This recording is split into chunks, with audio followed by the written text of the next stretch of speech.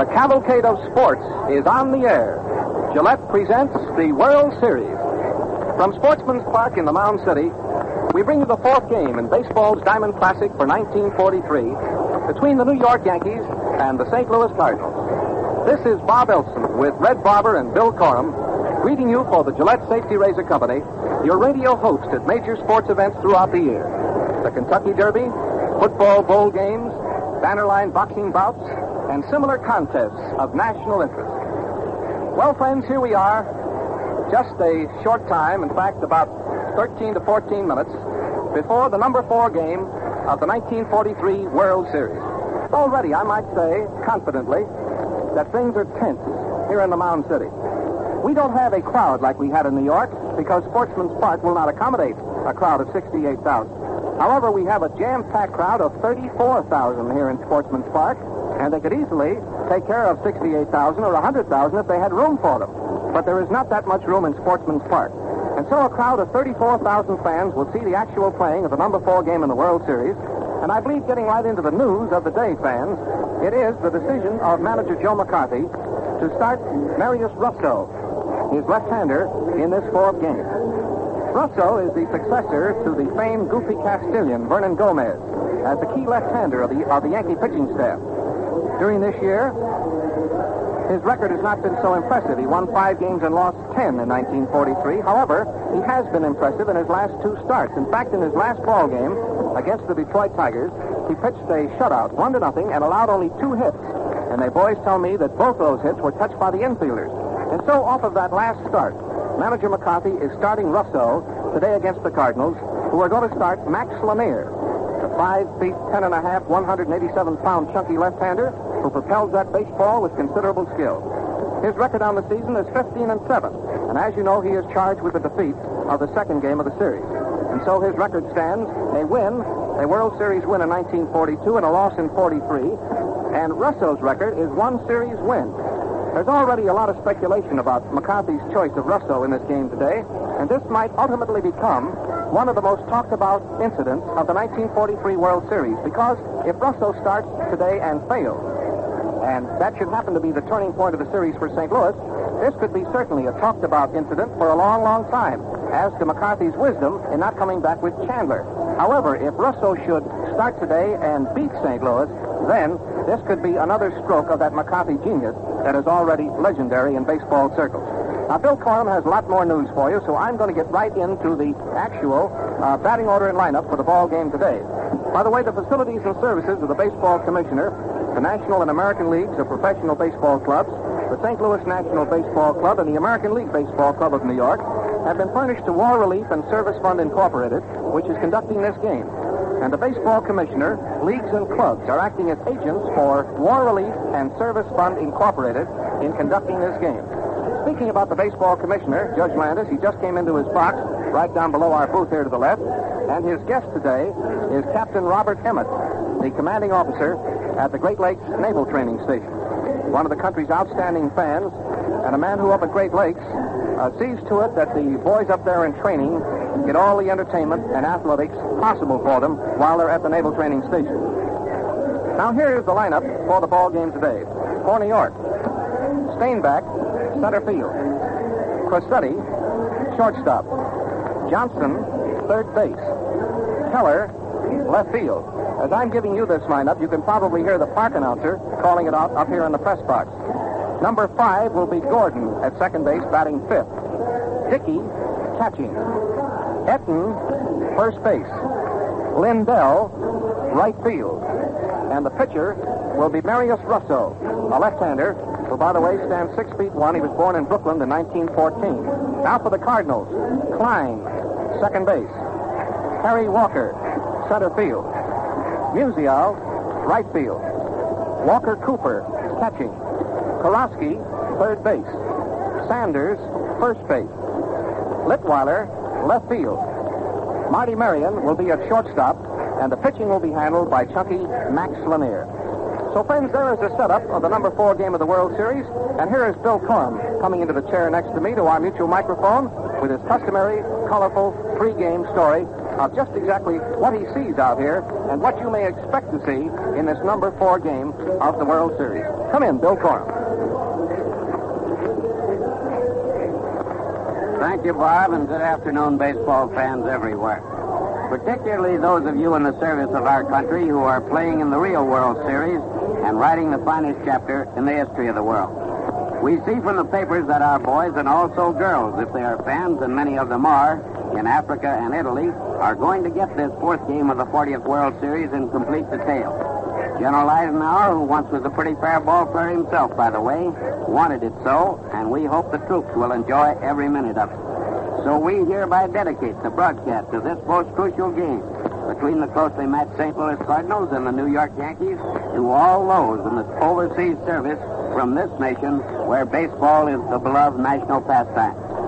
Speaking of General Eisenhower as an athlete, did you ever know that 6 members of the 1915 West Point baseball team now hold the rank of Major General or higher in active service? That one is a full colonel and one a lieutenant colonel, and only one of the 9 regulars is no longer in the service. That, from a military standpoint, was quite a ball team, wasn't it? General Omar Bradley, a Missourian, was the star of that 1915 outfit on the plains, and the only reason that General Eisenhower was not on the team was that he had hurt his knee the previous autumn in a football game with Yale. But I know it's today's game between the Yanks and Cards that you want to hear about. Well, if my guess after seeing 24 World Series is worth anything, this game is it. In every World Series, as in every individual game, there comes a break. The point where it is won and lost. If my guess is right, this 4th game, with the Yankees leading at 2-1 as it begins, will be the tell on the series. The Cardinals must win today, or they will be playing sudden death baseball with a Joe McCarthy win tomorrow and in every other game until the series is finally decided. Playing sudden death ball with the Yankees in 3 successive games is nobody's idea of a good time. And that's pretty obvious, of course. A 2-game deficit in a best 4 out of 7 game series is a mighty high hill to climb. Of course, the Cards might do it. They're a game outfit, and anything can happen in baseball. But I really believe this is a game they must have if they expect to retain the World Championship they won so gloriously last fall. Naturally, Billy Southworth knows that, too. That's why he's shooting the stout-hearted and stout Max Lanier of Denton, North Carolina, back at the big boys from the Bronx. I had breakfast with Max the other morning. At least I had breakfast while he was having his lunch. I've never cared much for early rising since I used to have to milk the cows up the Missouri River here apiece in Cooper County. Lanier had a pretty heavy cold at that time. However, he told me a few minutes ago down on the field that he felt okay, and when he feels okay, he's a tough pitching man to wrangle. As for Marius Russo, who is a Yankee pitcher and equally left-handed, although a couple of inches taller and a shade heavier than Max, he's like the oft-mentioned little girl with a curl. He couldn't get anybody out this spring due to a sore arm that has dogged him practically throughout his career. And then suddenly, just before the season ended, he got as hot as a pistol-packing papa. Marius was born in Brooklyn and now lives on the outskirts of that fabled borough of home. He may be right this afternoon, as he is when he has his stuff, and turn out to be the best pitcher in what has been up to now a well-pitched series on both sides. Or he may get shelled out quickly. Off his record, Russo isn't as steady or safe as the stocky Cardinal fortender who seldom turns in a bad performance. But why make guessing? We're going to see what really happens in a mighty few moments now. Russo is 29 and hasn't pitched in a World Series game since October the 4th, 1941 in Brooklyn, when he beat the Dodgers 2-1 and gave up 4 hits. His record this season, as Bob told you, is 5-10. That is 5 victories against 10 defeats. This is the first time McCarthy has pitched at southpaw against the Cards in the series, last year or this. I think the Cardinals are going to have to look out for that fellow Bill Johnson, the Montclair Mauler, leading both teams at bat with a .417 average for the 3 games and playing flawless ball of steel. This freshman third baseman has been all over, the outstanding individual player of the series to date. The Cards had better stack themselves against him. He's a good young ball player. I see a lot of the old Gas House gang and old-time Cardinals down there on the field, and talked to some of them before I came up. Howie Follett, not a Gas Houser, but of this year's team, came in here for 1 day, all the way from Utah, got put off 3 planes to rally around the Cardinal standard here this afternoon, but finally made it at 12 o'clock just in time for the game. Lieutenant Johnny Beasley, who pitched in batting practice. Terry Moore and Jimmy Brown, the 2 captains of the Cards. Terry last year and Jimmy Brown of this year's team until he went into the service. Old Sonny Jim Bottomley and Tommy Seveno of the 1926 team, the first St. Louis champion Cardinals, Hornsby's outfit. Tex Carlton, who won that 16-inning game I'll never forget in the Polo Grounds from Hubble. Here's a little note for you. Dickey sets a new record in this game for one player with one team is 37. Roos was 36. Frisch played in 50, but those were with the Giants and the Cards. So today, Dickey sets a new record. And now, I'm going to turn you over to the fella, my cousin Red from Flatbush, Red Barber, who will call the first 4.5 innings of this game play-by-play. Red Barber, come in, Red. Well, Bill, coming out from New York on the baseball special the other night, I heard you tell Max Lanier and Stan Musial something very interesting about Gillette Steel. As we both know, Red, it's the finest the world has ever produced. And to get along with the story, folks, Gillette's specifications are so exacting that its metallurgists purchase steel. National Anthem.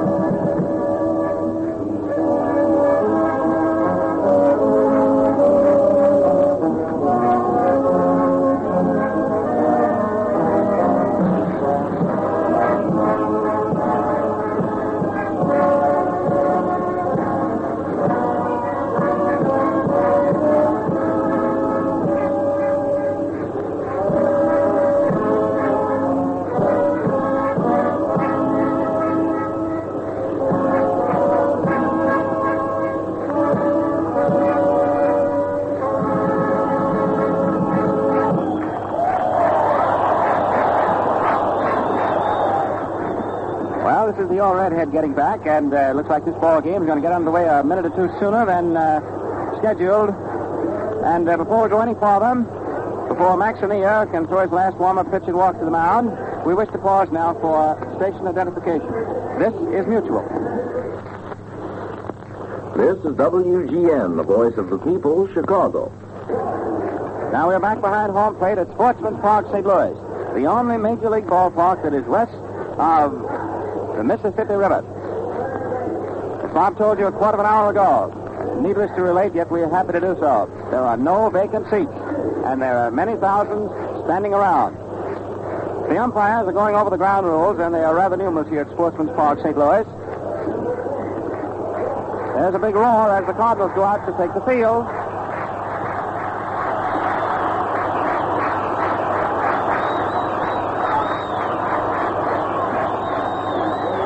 The umpires, Bill Stewart of the National League, will be working balls and strikes, acting as umpire-in-chief today, back of the plate. At first base of the American League, Eddie Rommel. Means ridden of the National League, who still has a bad finger from that little episode on the train coming out when he lost and then recovered, rather forcibly, his money. And then of the American League at third base is Joe Rue. The alternates, Conlon of the National League and Pipgrass of the American. The ground rule discussion still carries on with manager Southworth and his captain, Walker Cooper, the catcher, up there. And Art Fletcher is the sole figure representing the Yankees, as usual. Lanier is on the mound, ready to go, just waiting for the ground rules conference to finish. His catcher, of course, is standing there still in the confab. He's the captain, has an ear bed into all this. At first base is Ray Sanders. At second, Lou Klein. At shortstop, Marty Marion, called by the trade Slats. And at third base is George Karowski. We talked to George, and he, of course, is a non-committal sort of a fellow about anything approaching personal injury. He is very much of a Spartan disposition. He said nothing about his bad neck, which he injured in that collision with Lindell in the last game back at the stadium. However, Billy Southworth told me later that Karowski still has a very sore neck. The trainer worked on it a long time before the game got underway. In the outfield, in left, is Danny Latwala. In center, Harry Walker. And in right field is Stan Musial. The Cardinals have not made a starting change in their team outside of the pitcher since the series began. Walker Cooper is taking one or two preliminary pitches from Lanier. The left-hander coming back for the second time. He makes the first pitcher to come back twice so far in this 1943 Fall Classic. The first game, he started at the stadium, and he lost it to Chandler. That was the 4-2 ball game. Lanier went the first 7 innings, gave up 4 runs, of which 2 earned, gave up 7 hits, walked none, and threw one tremendous wild pitch, if you recall. It hit the ground, hit Walker Cooper's mitt, hit his forearm, hit the point of his shoulder, and went straight up into the air, and that was the one that Walker Cooper couldn't find. And Lanier had stuff in that first game and struck out 7. Now he's ready to go for the second time. Stepping in for the Yankees is Steinbach. Steinbach, Rossetti, Johnson, Keller, Gordon, Dickey, Etten, Lindell, and Russell. The game that Russell previously appeared in the World Series was back against the Dodgers in 41, and that was the game that 2-1 that Fitzsimmons was hit on the knee, if you recall. Now Lanier looks down, takes the sign for the first pitch. The left-hander delivers low inside for ball 1. And game 4 is begun. Steinbach so far has 2 hits out of 11 official at-bats. Right-hand batter. Stands pretty well back in the box. He's a slender fellow. Swings and hits a high foul ball that first baseman Sanders is under. He's waiting, and he makes the catch just outside the first base coach's box. 1 man up and 1 man gone. Steinbach fouling out to the Cardinal first baseman. The Yankee coaches, as usual, Earl Combs back at first, and at third, Art Fletcher. Frankie Crosetti, veteran shortstop.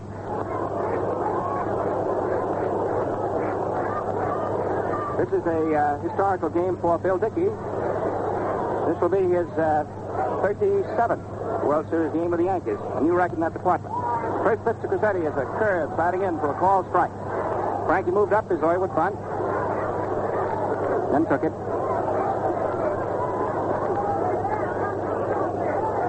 Outfield around toward left. Then to full. Lanier delivers a knuckleball that is high inside. 1-1. 1 ball, 1 strike. Infield is up a step. Straight away. Outfield swung around toward left. Big gap is right center. Left-hander pitches. There's a drive which is hit right out into right center where Musial waits. And after taking 2 steps, he makes the catch for out number 2. Put out for the right fielder.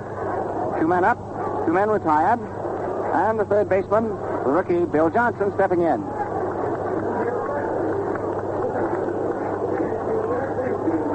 Johnson leaning in over the plate, wearing number 7. He's stockyish. Chokes that stick just slightly.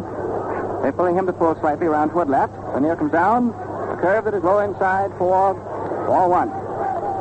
2 out. No score. Top of the first inning. First game at Sportsman's Park, St. Louis. Lanier pumping. Delivers a knuckler that is in there for a called strike. 1 ball, 1 strike.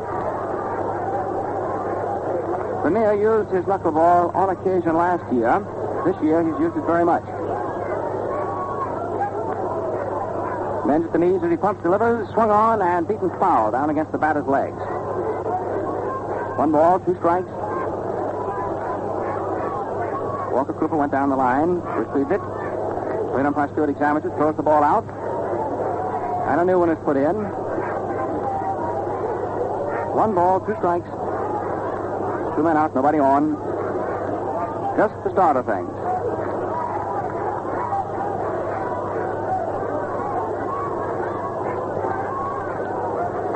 Johnson digs in. He has 5 hits so far out of a dozen at bats. Swings and misses, and he has struck out a high inside curveball.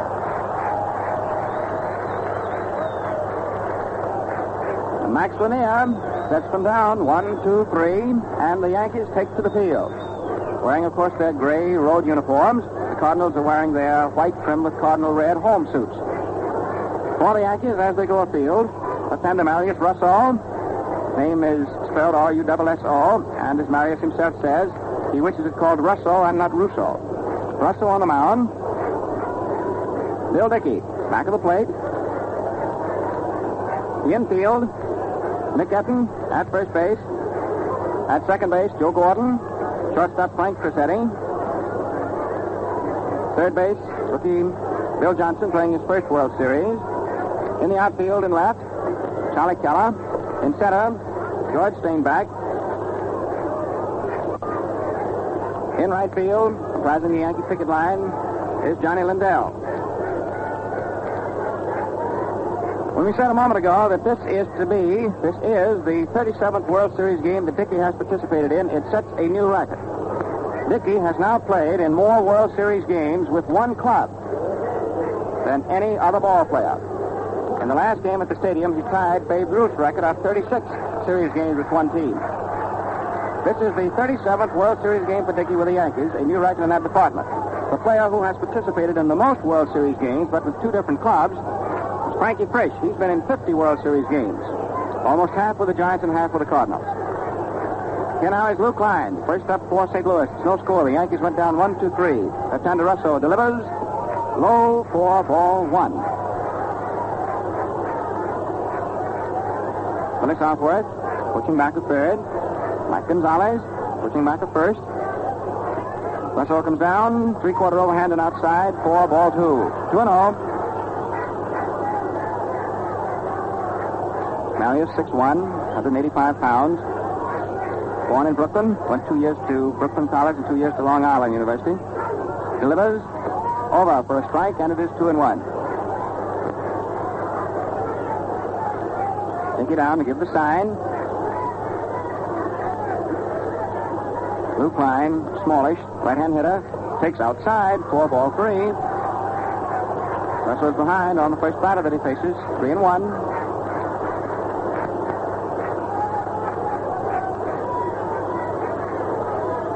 A very excited crowd here in St. Louis. And that's still a second. 3-1 pitch. Over for call, strike two, just above the knees. 3-2.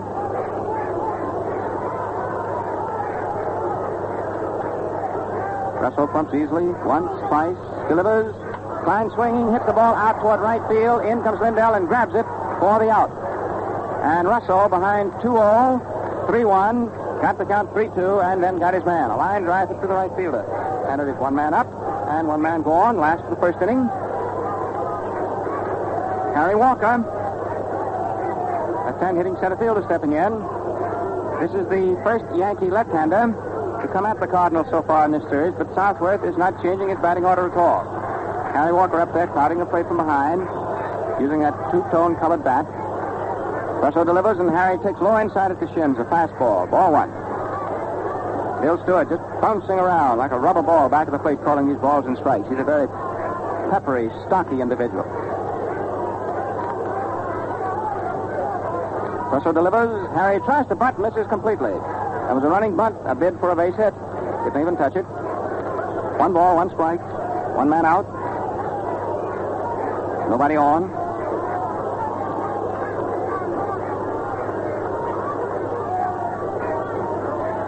Harry gets that cap set just right. He's very particular about it. Crouches, sets that stick up above his left ear, takes an outside curve. Ball two. 2-1. The Yankees busily talking it up. Frankie Crissetti's voice shrill and higher than all the rest. The pitch is swung on as a high foul ball out into the right field stands. 2-2.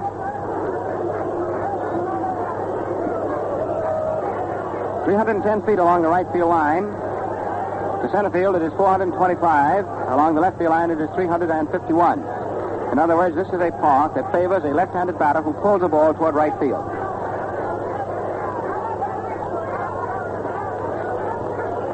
Russo working easily, carefully, comes down.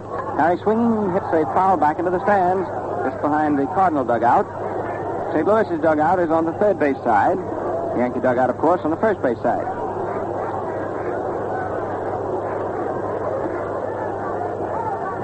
Russell stands to rear of the mound, going for the pitcher's rosin bag.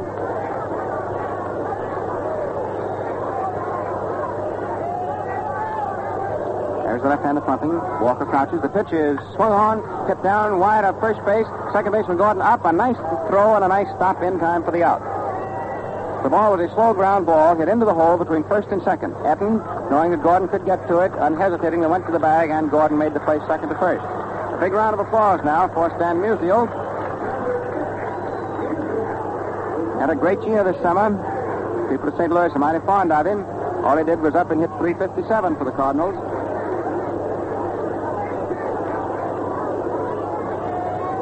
They play him straight away, and takes a curve good for a call strike above the knees. Nothing in one. Musial has 3 for 11. 2 men out. The pitch is an underhand side-on ball that is lined right to second baseman Gordon for the third out.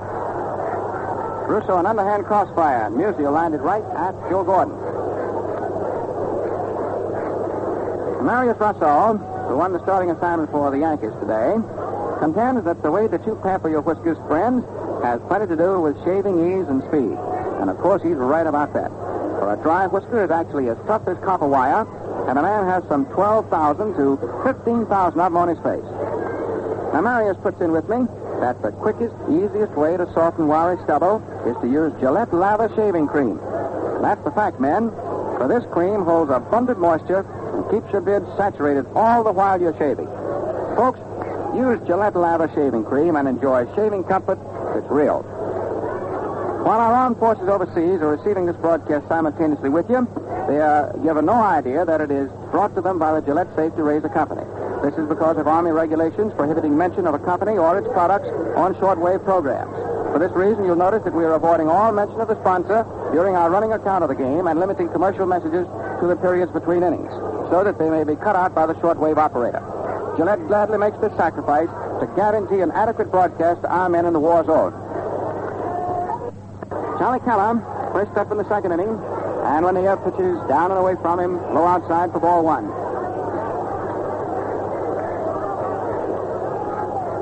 Strong outfielder, 2 for 11 so far, digs in, and takes a call strike, hand high over the outside.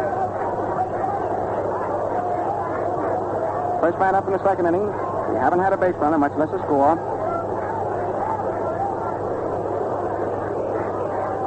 Keller's the type of batter who just overpowers a baseball.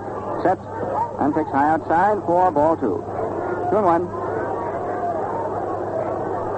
Outfield toward right. This is the type of park in which Keller is particularly dangerous. A park with the relatively shorter right field area. There's a call second strike. The near came right back off the hands over the inside. And it is now 2-2. 2 balls, 2 strikes. First man up the second inning. No score. Max doesn't waste much time. Comes down low outside. Just missing, and it is ball 3. 3 balls, 2 strikes. Full count to Keller. Sanders is playing right back up against the right field grass. He's the first baseman to step in toward the line. The near pitch is 3-2, and Keller swinging, hits a bounding ball straight to Klein, who takes the ball, throws to first, and Keller is out, second baseman to the first sacker. Klein to Sanders. 1 up, 1 gone. And the hitter is Joe Gordon. Right-hand batter. Outfield around toward left. Gordon sets. He has 3 hits so far to 11 tries. There's a knuckleball that hangs outside. 4-1.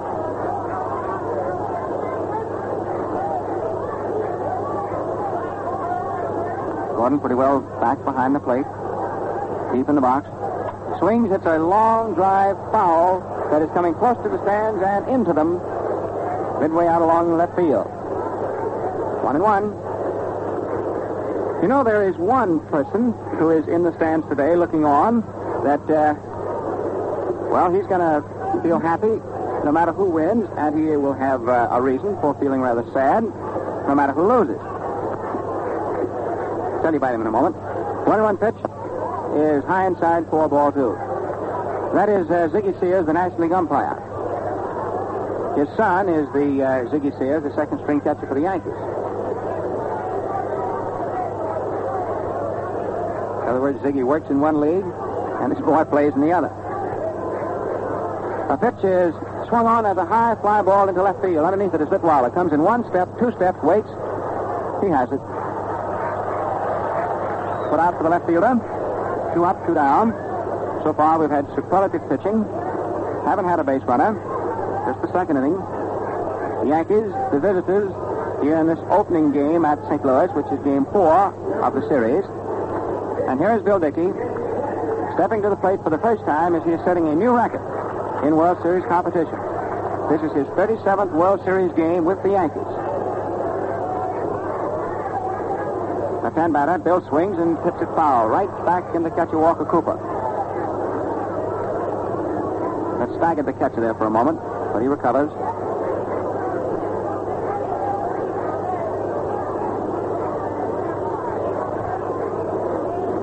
Walker goes down, gives a sign. Dickey standing right off the plate.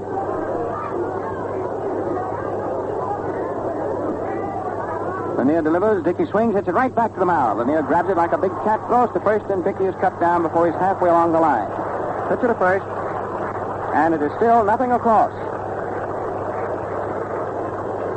Well, while Russell is going out to the mound to warm up at the moment, I just want to toss in something more about Gillette steel that I'm sure will interest you. It's not only the finest razor steel the world knows, but it is tempered to glass-cutting hardness. And I mean exactly that. This steel actually is hard enough to cut glass, and you can easily prove it to yourself. Thus, today's Gillette Blue Blade, with the sharpest, smoothest finished edges ever honed, stands up for one quick, easy shave after another. In fact, it's the longest-lasting blade there is and saves you plenty of money. So, men, why not give your face a treat? It's the only face you're going to have. Try the blade that's tops for fellows like Klein, Gordon, and Walker, and millions of other tough-bearded men everywhere. Enjoy the slickest shaves of your life, the smoothest and best looking. Marius Russell on the mound has just thrown down his last preliminary pitch to Bill Dickey. Walker Cooper given a huge hand as he steps in the batter's box, and he gets another hand as his name is given over the public address. He's the catcher and the captain. Big Cardinal up there, 6'2" raw bone right-hand batter. Russell pitches, fastball over for a called strike. 0-1. They are not playing Walker Cooper to pull. In fact, the outfield is about 2 steps back, round toward right. Apparently they're going to try to pitch him outside, making hit to right. He swings and hits a foul back into the netting. Strike 2.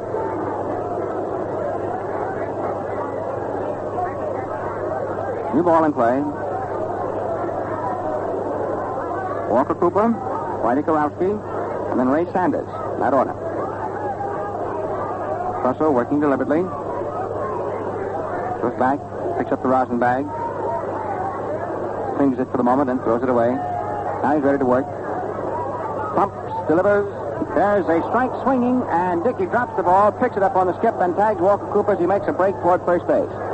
So, you simply score that as a strikeout. As on strikeouts, the catcher gets to put out anyhow.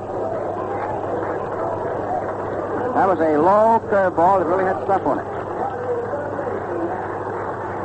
Karowski gets a big hand. Cardinals at home today, you know. Pitch swung on as a high fly ball going out along the right field line. Over comes Lindell and makes the catch. When he was really moving, he ran completely out from under his cap. Fly ball in fair territory to the right fielder. 2 up, 2 down. And so this great pitching predominates. Not a base runner yet for either side. 2 men out, last half of the second inning. Here is Sanders.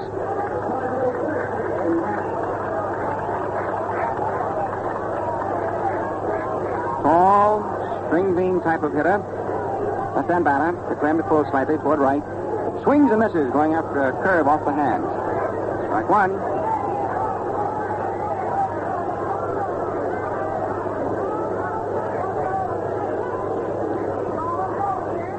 Russell pitches side arm, low inside, and it is 1-1. That's a good crossfire that he has to left-hand hitters, because he's a left-hand pitcher, and he throws that ball from by way of first base. Steps out that way. Gives the left-hand batter the impression that pitch is coming right into his ribs. Sanders swinging, hits one through the hole between third and short into left field for the first hit of the ball game.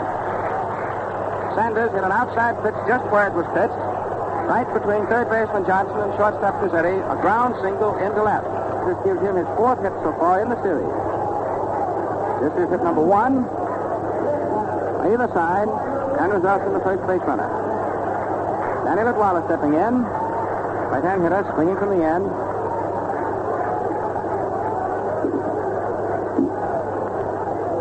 Outfield a step toward left.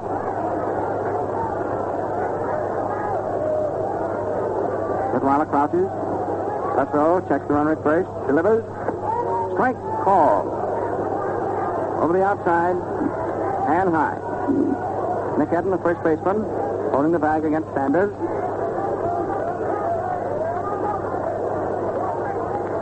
Throw. Swung on, hit down to third. Johnson up goes the short way, throwing to second to Gordon for the force. And Sanders is forced to second base. Third baseman Johnson to the second tracker, Joe Gordon. Back up Litwala as a force out. No runs. One hit. One man left for St. Louis in the last to second. For the Yankees, no errors. And the second inning totals, no runs, no hits, and no errors for New York. No runs, one hit, and no errors for St. Louis. The Cardinals are afield. We're going into the third inning, and the last third of the Yankee hitting list of 9 is swinging into action. Etten, Lindell, Russell. It's Lanier on the mound, coming back for the second time. He started, went the first 7 innings, and was charged with the defeat of the first game at the stadium. Lanier pitching, Walker Cooper catching. He and his brother returned last evening after their very sad mission of yesterday.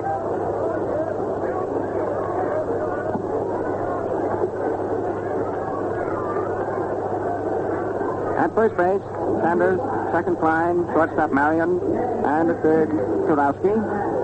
Litwala is in left, center Harry Walker, and in right field Musial. Nick Etten stepping in. Big, strong, left-handed batter. Stands with his feet close together, completely open stance. Goes down into a severe crouch. Etten has 1 hit out of 12 at-bats. Lanier pitches. Call strike. Sharp curve over the outside.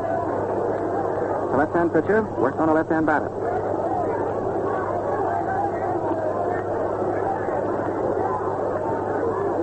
Max studies. Works. Pitches inside up on the letters. 1-1.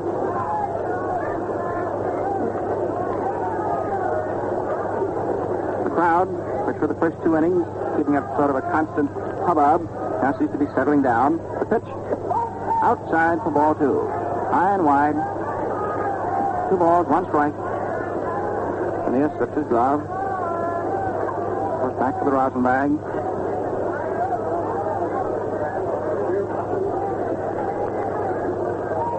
Guy steps in.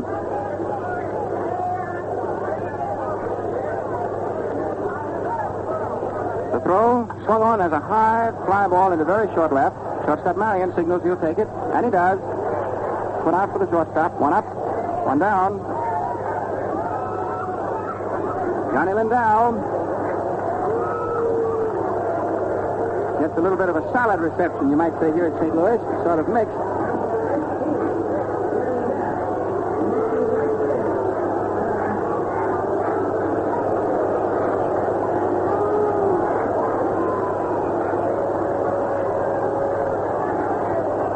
Lindell sets himself for right-hand hitter. Ball strike. Third ball just above the knees over the inside. Nothing in 1. Johnny didn't particularly like the call on that. Stepped back out.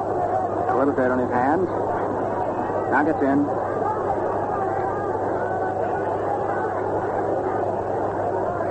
A throw is a knuckleball hit down to third. Kurowski grabs it. Throws to first, and Kurowski throws Lindell out. Kurowski to Sanders, as it's 2 up, 2 down. About half the third inning. Great pitching. That's the story. In fact, the story so far, just one word. Pitching. Pitching by Lanier, who's now throwing against the Yankees. Pitching by Russell, who is the starting pitcher for New York. Russell stepping in. Given a round of applause as his name is given over the public address here at St. Louis. He's a right-hand hitter. Lanier comes over, but too low. Ball one. 2 men out. Nobody on. No score. Top of the third inning. Pitch swung on and slashed foul into the right field stands. 1-1.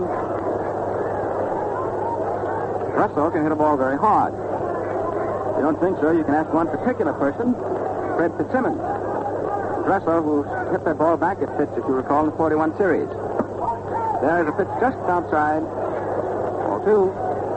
2-1.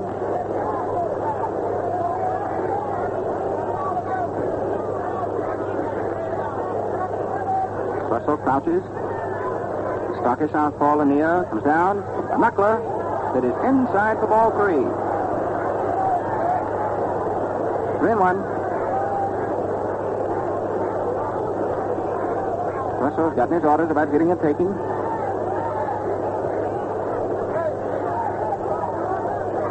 The throw swung on, fouled back into the stand behind first base. That's a full count of 3-2. 2 down, nobody on.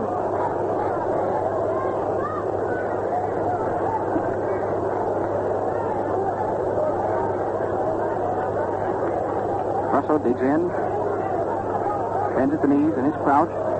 Walker Cooper stays low. Lanier pumps, throws, low for ball 4. And Lanier puts the first Yankee runner on in the ballgame. Down, a knuckler that is inside for ball 3. 3-1. Russell's gotten his orders about hitting and taking.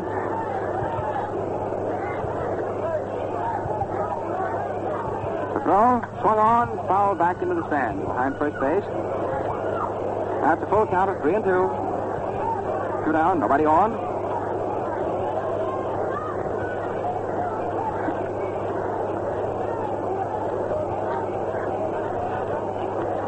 Russell digs in, bends at the knees in his crouch. Walker Cooper stays low. Lanier pumps, throws, low for ball 4. And Lanier puts the first Yankee runner on in the ballgame. A base on balls to pitcher Russell. This is then the first walk that Lanier has given up. He went 7 full innings in game 1 and didn't walk anybody.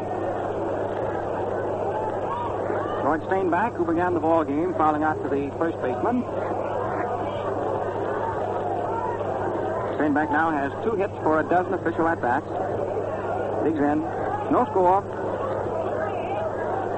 The pitch is swung on, hit down towards second. Klein has to hurry, juggles the ball, and can't make the play. It was a high-speed ground ball. That is juggled. Klein couldn't make the play. He speared forward with one hand. The ball rolled up his arm, and it is charged an error against the Cardinals' second baseman. The 9th error that the Cardinals have made so far in the series. So, this gives the Yankees now a real threat. On that error, Russell pulled up at second base. Steinbach reached first base. An error charged against second baseman Klein. Frankie Crissetti, always dangerous. Veteran, right-hand hitter. Takes a pitch low. Ball 1.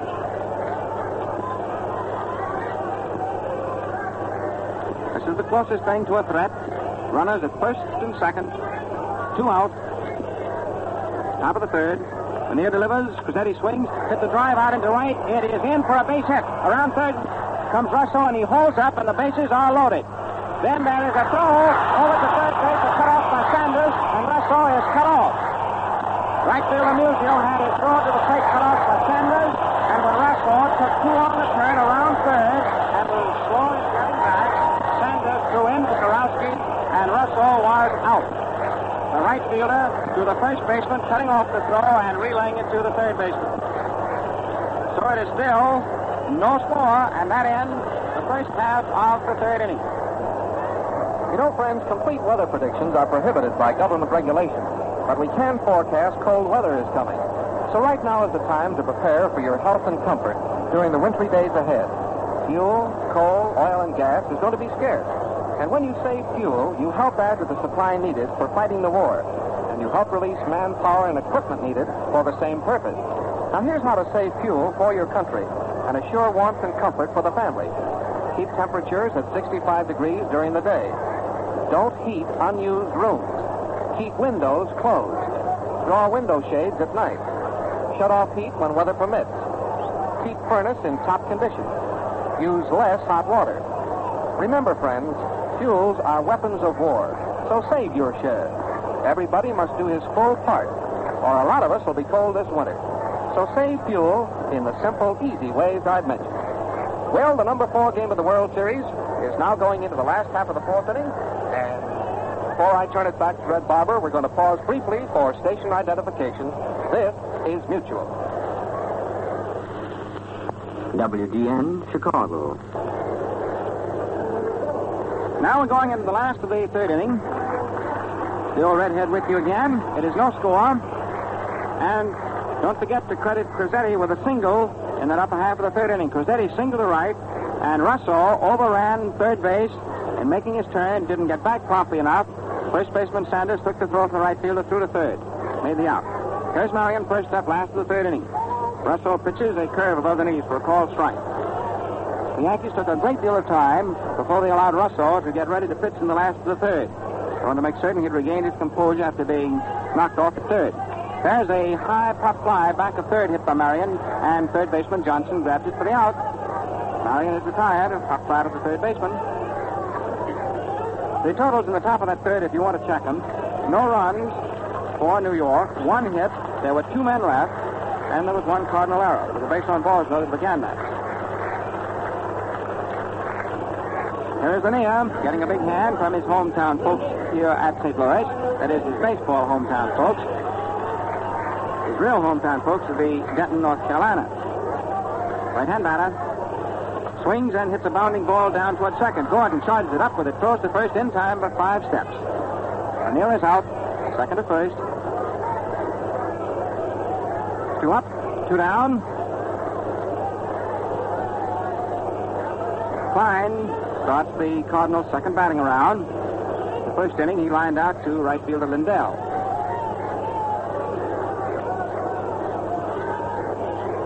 Right-hand hitter had 2 hits out of 13 official trips. Russo left-hands the pitch low inside, down by the shins. Ball 1. The outfield is a step toward left. Left-hander pitches. Klein swings, hits a high fly ball into left field. Kellogg goes back 1 step, moves over 2, 3, backs up another, and makes the catch. That's all for St. Louis. Down with nothing across. End of the 3rd inning, and the totals at the end of 3 innings. And Bob, if you will, check me on these, please, so we keep everybody listening in absolutely accurately in touch. No runs, 1 hit, and no errors for the Yankees. No runs, 1 hit, and 1 error for the Cardinals. You check those, Bob? Right. Well, Bob, I'd like to have your observation here for a second. Have you seen these 2 pitchers, these 2 left-handers? Well, Red, it looks like it's going to be the same story as it was in New York. Another whale of a ball game.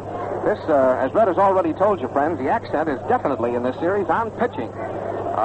We're seeing some wonderful pitching so far on the part of Marius Russo, who, as I told you in the color in the beginning of the game, was sort of a question mark.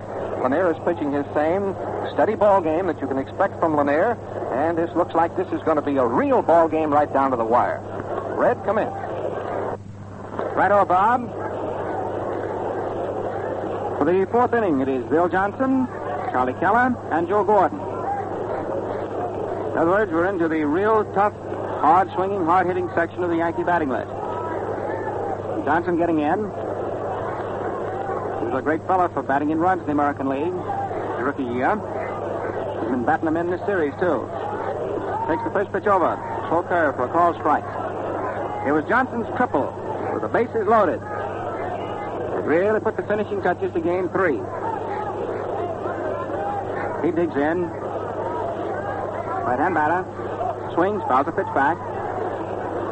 Johnson, like most of the game's good hitters, is at his best when there are men on. In other words, when the ducks are on the pond, as they say at baseball. The Yankees have a saying back in their dugout. that when Johnson steps in the batter's box and they are base runners on, that Johnson's ears begin jumping. Bill swings, fouls it back. In other words, he is an entirely different hitter when they're men in scoring position. So the Yankee saying in the dugout is, Little Willie's ears are jumping. One thing I think that makes baseball so colorful is the vocabulary that is around the game.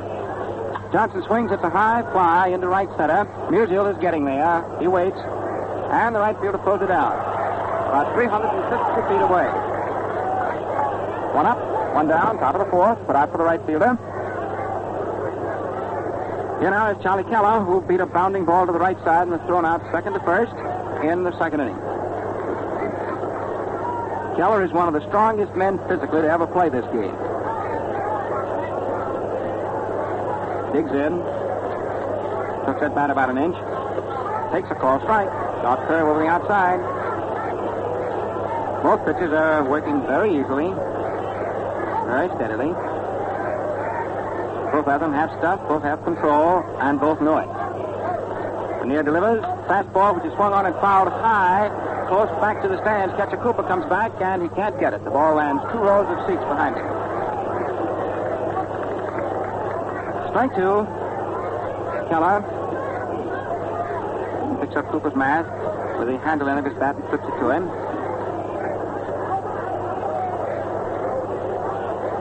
One man out, nobody on. Top of the fourth. It is no score between the Yankees and the Cardinals at Sportsman's Park, St. Louis. Game 4 of the series. Keller swings and is struck out. There was a half swing, but the pitch was in there either way. Charlie's a little unhappy. Then Dan visits with Bill Stewart. Now he goes walking away. That's the second strikeout for Lanier, giving him 9 strikeouts so far in 10 2/3 innings pitched so far this World Series. That last pitch had something on it. And here's Joe Gordon. Hit a fly ball. Left field of McFarland in the second inning. Joe for 1 today. Joe is 3 for 12 so far in the series. Pitch is high outside.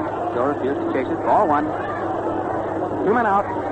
Nobody on. Top of the fourth. No score. Brilliant defense. Brilliant pitching. Throw. All strike. Just slipping the inside, right up by the hand. Gordon backs out of there. I think he's howling down his rain barrel, but sort of softly. Guy gets in. Lanier nods to Catcher Cooper's sign. Pumps, pitches, knuckler, swung on, get out into left center field. Harry Walker comes over, and he can't stay with it. Gordon is around first base. He's in his way for second. Litwaller picks up, throws in, and it is a double drilled up the alley into left center field. Harry Walker dove for the ball and got the end of his glove, the fingertips of his glove, just at the grass roots as the ball came in. He couldn't hold it, rolled over a couple of times, and Litwaller retrieved, and for Joe Gordon, it is a double. 2 back. Harry Walker really made the try. That is the number 2 for New York. It's number 3 so far in this 4th game.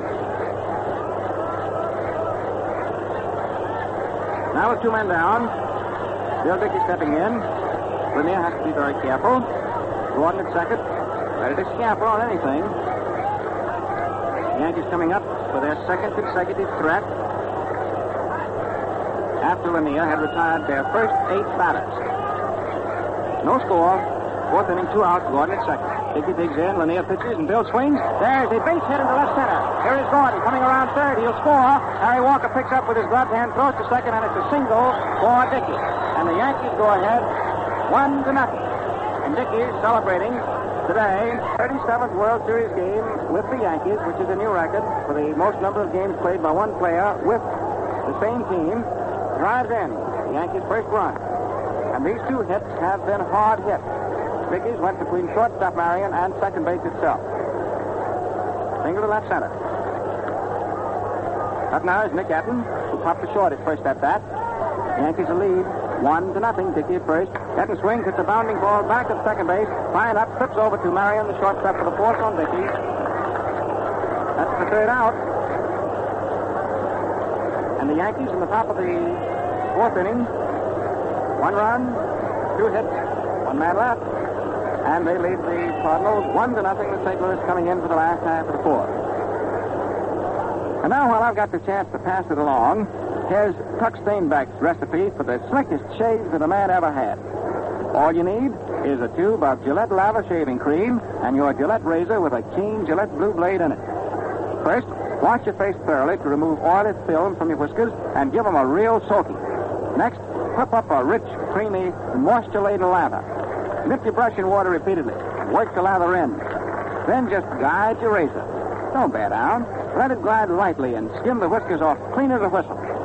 Fellas, this way you walk through tough beard 1, 2, 3, smoothly, pleasantly. There's no drag, no pull. Your face beams like a kid's and feels years younger. Now, you see if Tuck's formula isn't the pennant winner in your league. You ask for Gillette Lather shaving cream. Last of the fourth inning, Harry Walker, first up. Followed by Stan Musial, Walker Cooper. Now Russo is pitching with a 1-run advantage. The Yankees lead 1-0. And the Cardinals, of course, Bill Corum very pointedly told you before the game began, the Cardinals feeling that this must be a game for them. Now hope to promptly strike back. Well, we'll see. Harry Walker digs in, swings and hits a high fly ball into left field, Keller under it, and makes the catch about 10 yards inside the line. Harry Walker out, fly ball to left fielder Charlie Keller of the Yankees, going after the first pitch, the last of the fourth. And now is Stan Musial, whose line drive was grabbed by second baseman Gordon in the first inning.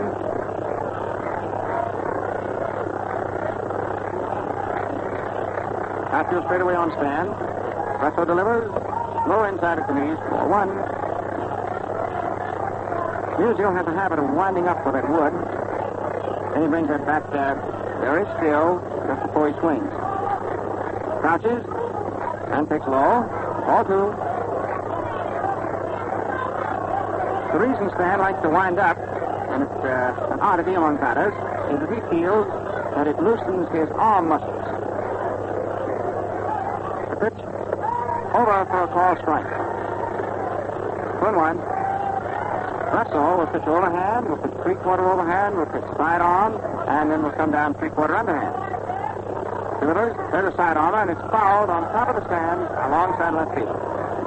Strike 2. 2-2. All the foul balls that are hit into the stands are handed to ushers, and the ushers put them in the proper receptacles. One is at each dugout, and the next time those balls are used, will be used by service teams. 2-2 to Musial. 1 out. Swings and beats the ball slowly down toward third. Dickey will have to hurry. The throw is not in time. And Musial beats it into the ground halfway to third base and beats it out easily for a single. Very fast. Mr. Dickey handled the play, handled it perfectly, but didn't have a chance to stop it. So that puts the tying run at first base for St. Louis. 1 out. Last of the fourth inning. Yankees lead 1-0. Walker Cooper, the catcher, steps in.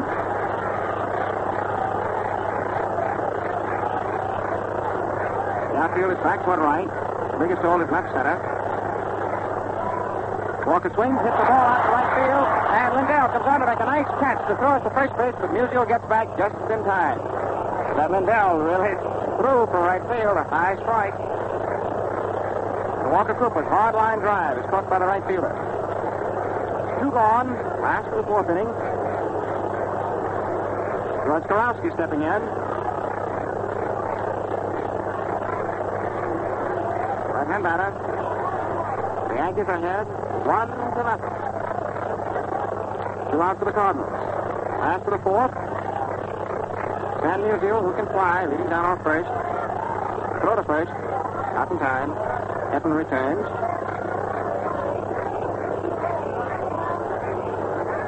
Outfield toward left. Karowski swings, hits the ball, and Gordon, a great one-handed catch of a low-line drive for the out. Joe Gordon took a base hit away from Karowski and absolutely prevented Musial going around the third base. Nice catch by second baseman Gordon. No run. 1 hit. 1 man left. And at the end of 4 innings, it is 1 run which is earned, 3 hits, and no errors for the Yankees. No runs, 2 hits, and 1 error for St. Louis. For the fifth inning, Johnny Lindell, then pitcher Russell, followed by leadoff George Steinbeck. The Cardinals afield, it is Lanier on the mound. Walker Cooper is battery mate. The infield is Ray Sanders at first. Second, Lou Klein. Shortstop, Slats Marion. And at third, Whitey Kurowski. The outfield, in left, Danny Litwala. In center, Harry Walker. In right, Stan Musial. The umpires, once again, back of the plate, Bill Stewart. First base, Eddie Rommel. Second base, Beans Reardon. And at third, Joe Rose.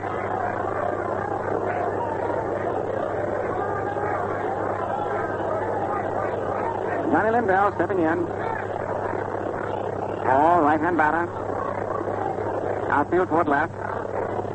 And the pitch low. Serve ball low outside. Ball one.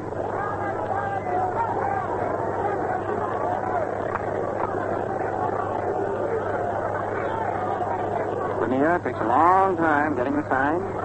Now he delivers. There's a foul back onto the screen. Out of play. 1-1.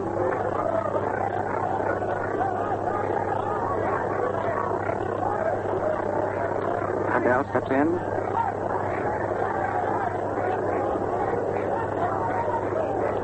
Cooper stays low, back of the plate. The pitch is strike two. Half swing, the pitch in there anyhow. It was a knuckler, and this knuckleball that Lanier throws, he throws it just as hard as he can. It's a power pitch. It's not one of these slow, soft ones. In other words, the break isn't very big, but it is sharp. Lindell crouches. The pitch, high inside, fastball, 2-2. First man up in the fifth inning.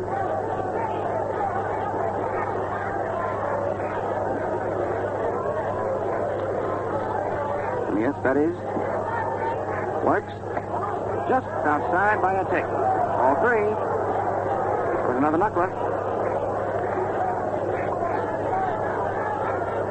3-2.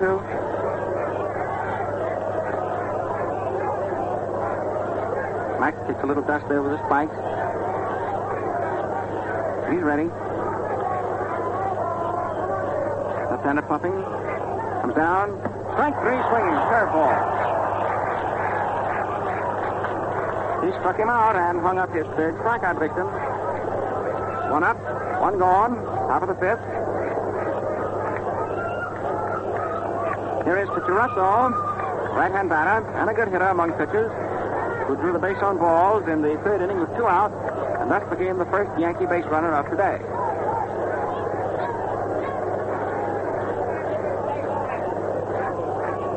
Russell sets.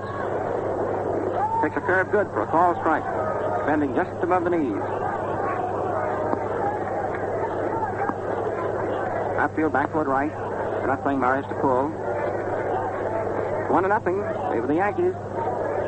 One man out for them. Nobody on the fifth inning. There's a line drive hit along the right field line. It is in for a base hit and goes back up against the boards. Russell turns to left at first. Musial chases the ball. Russell holds up at second, standing with a double. And Marius Russell promptly belts a two-bagger right out along the right field line. And it was well hit. Right on the nose. That's hit number 4. New York. Now with one man out, Russell's in scoring position. Top of the order is up. Steinbeck, followed by Cruzetti.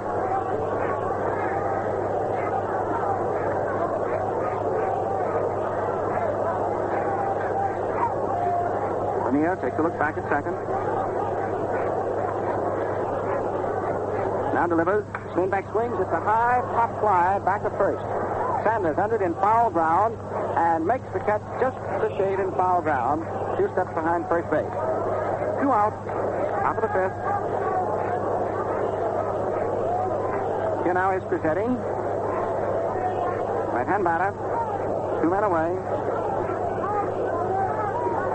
The Yankees threatening for the third straight inning. They cashed their second threat last inning in the fourth when they got the game's only run. The Yankees leading 1-0.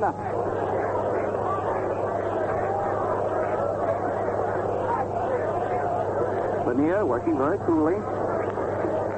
Digs in. The veteran Cruzetti leans over the plate, swings, hits the ball along the right field line. It's coming down foul. Untouched for a long first strike.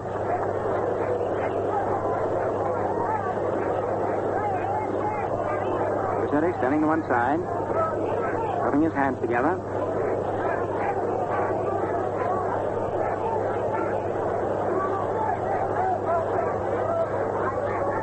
All set.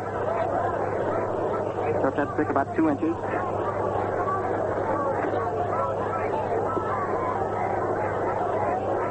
The throw swung on and missed a low curveball for strike 2. Down in the St. Louis bullpen, Harry Brackeen, little rookie left-hander, such a good fielder that they call him the Cat on his own ball club, is beginning to warm up.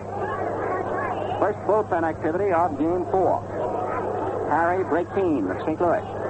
But he is throwing very easily, but steadily. Trips to the plate. Low for ball 1. 1-2 to Cruzetti. 2 out. Russell with a ringing double to the right field corner. Leading down off second. He's been very much a factor. This Yankee pitcher. Sound pitching. He's received a walk and has doubled. Lanier delivers inside at the knees, and it is 2-2. Lanier working for the third out here in the 5th inning. Cruzetti trying to get this run in and double the score. The Yankees leading 1-0 already.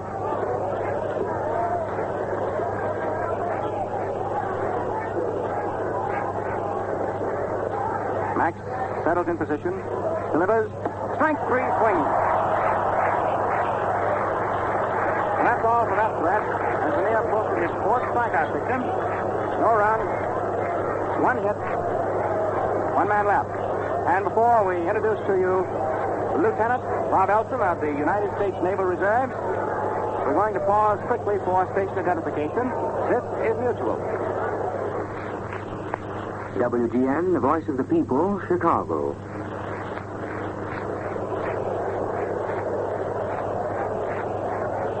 Now we're back at Sportsman's Park, St. Louis.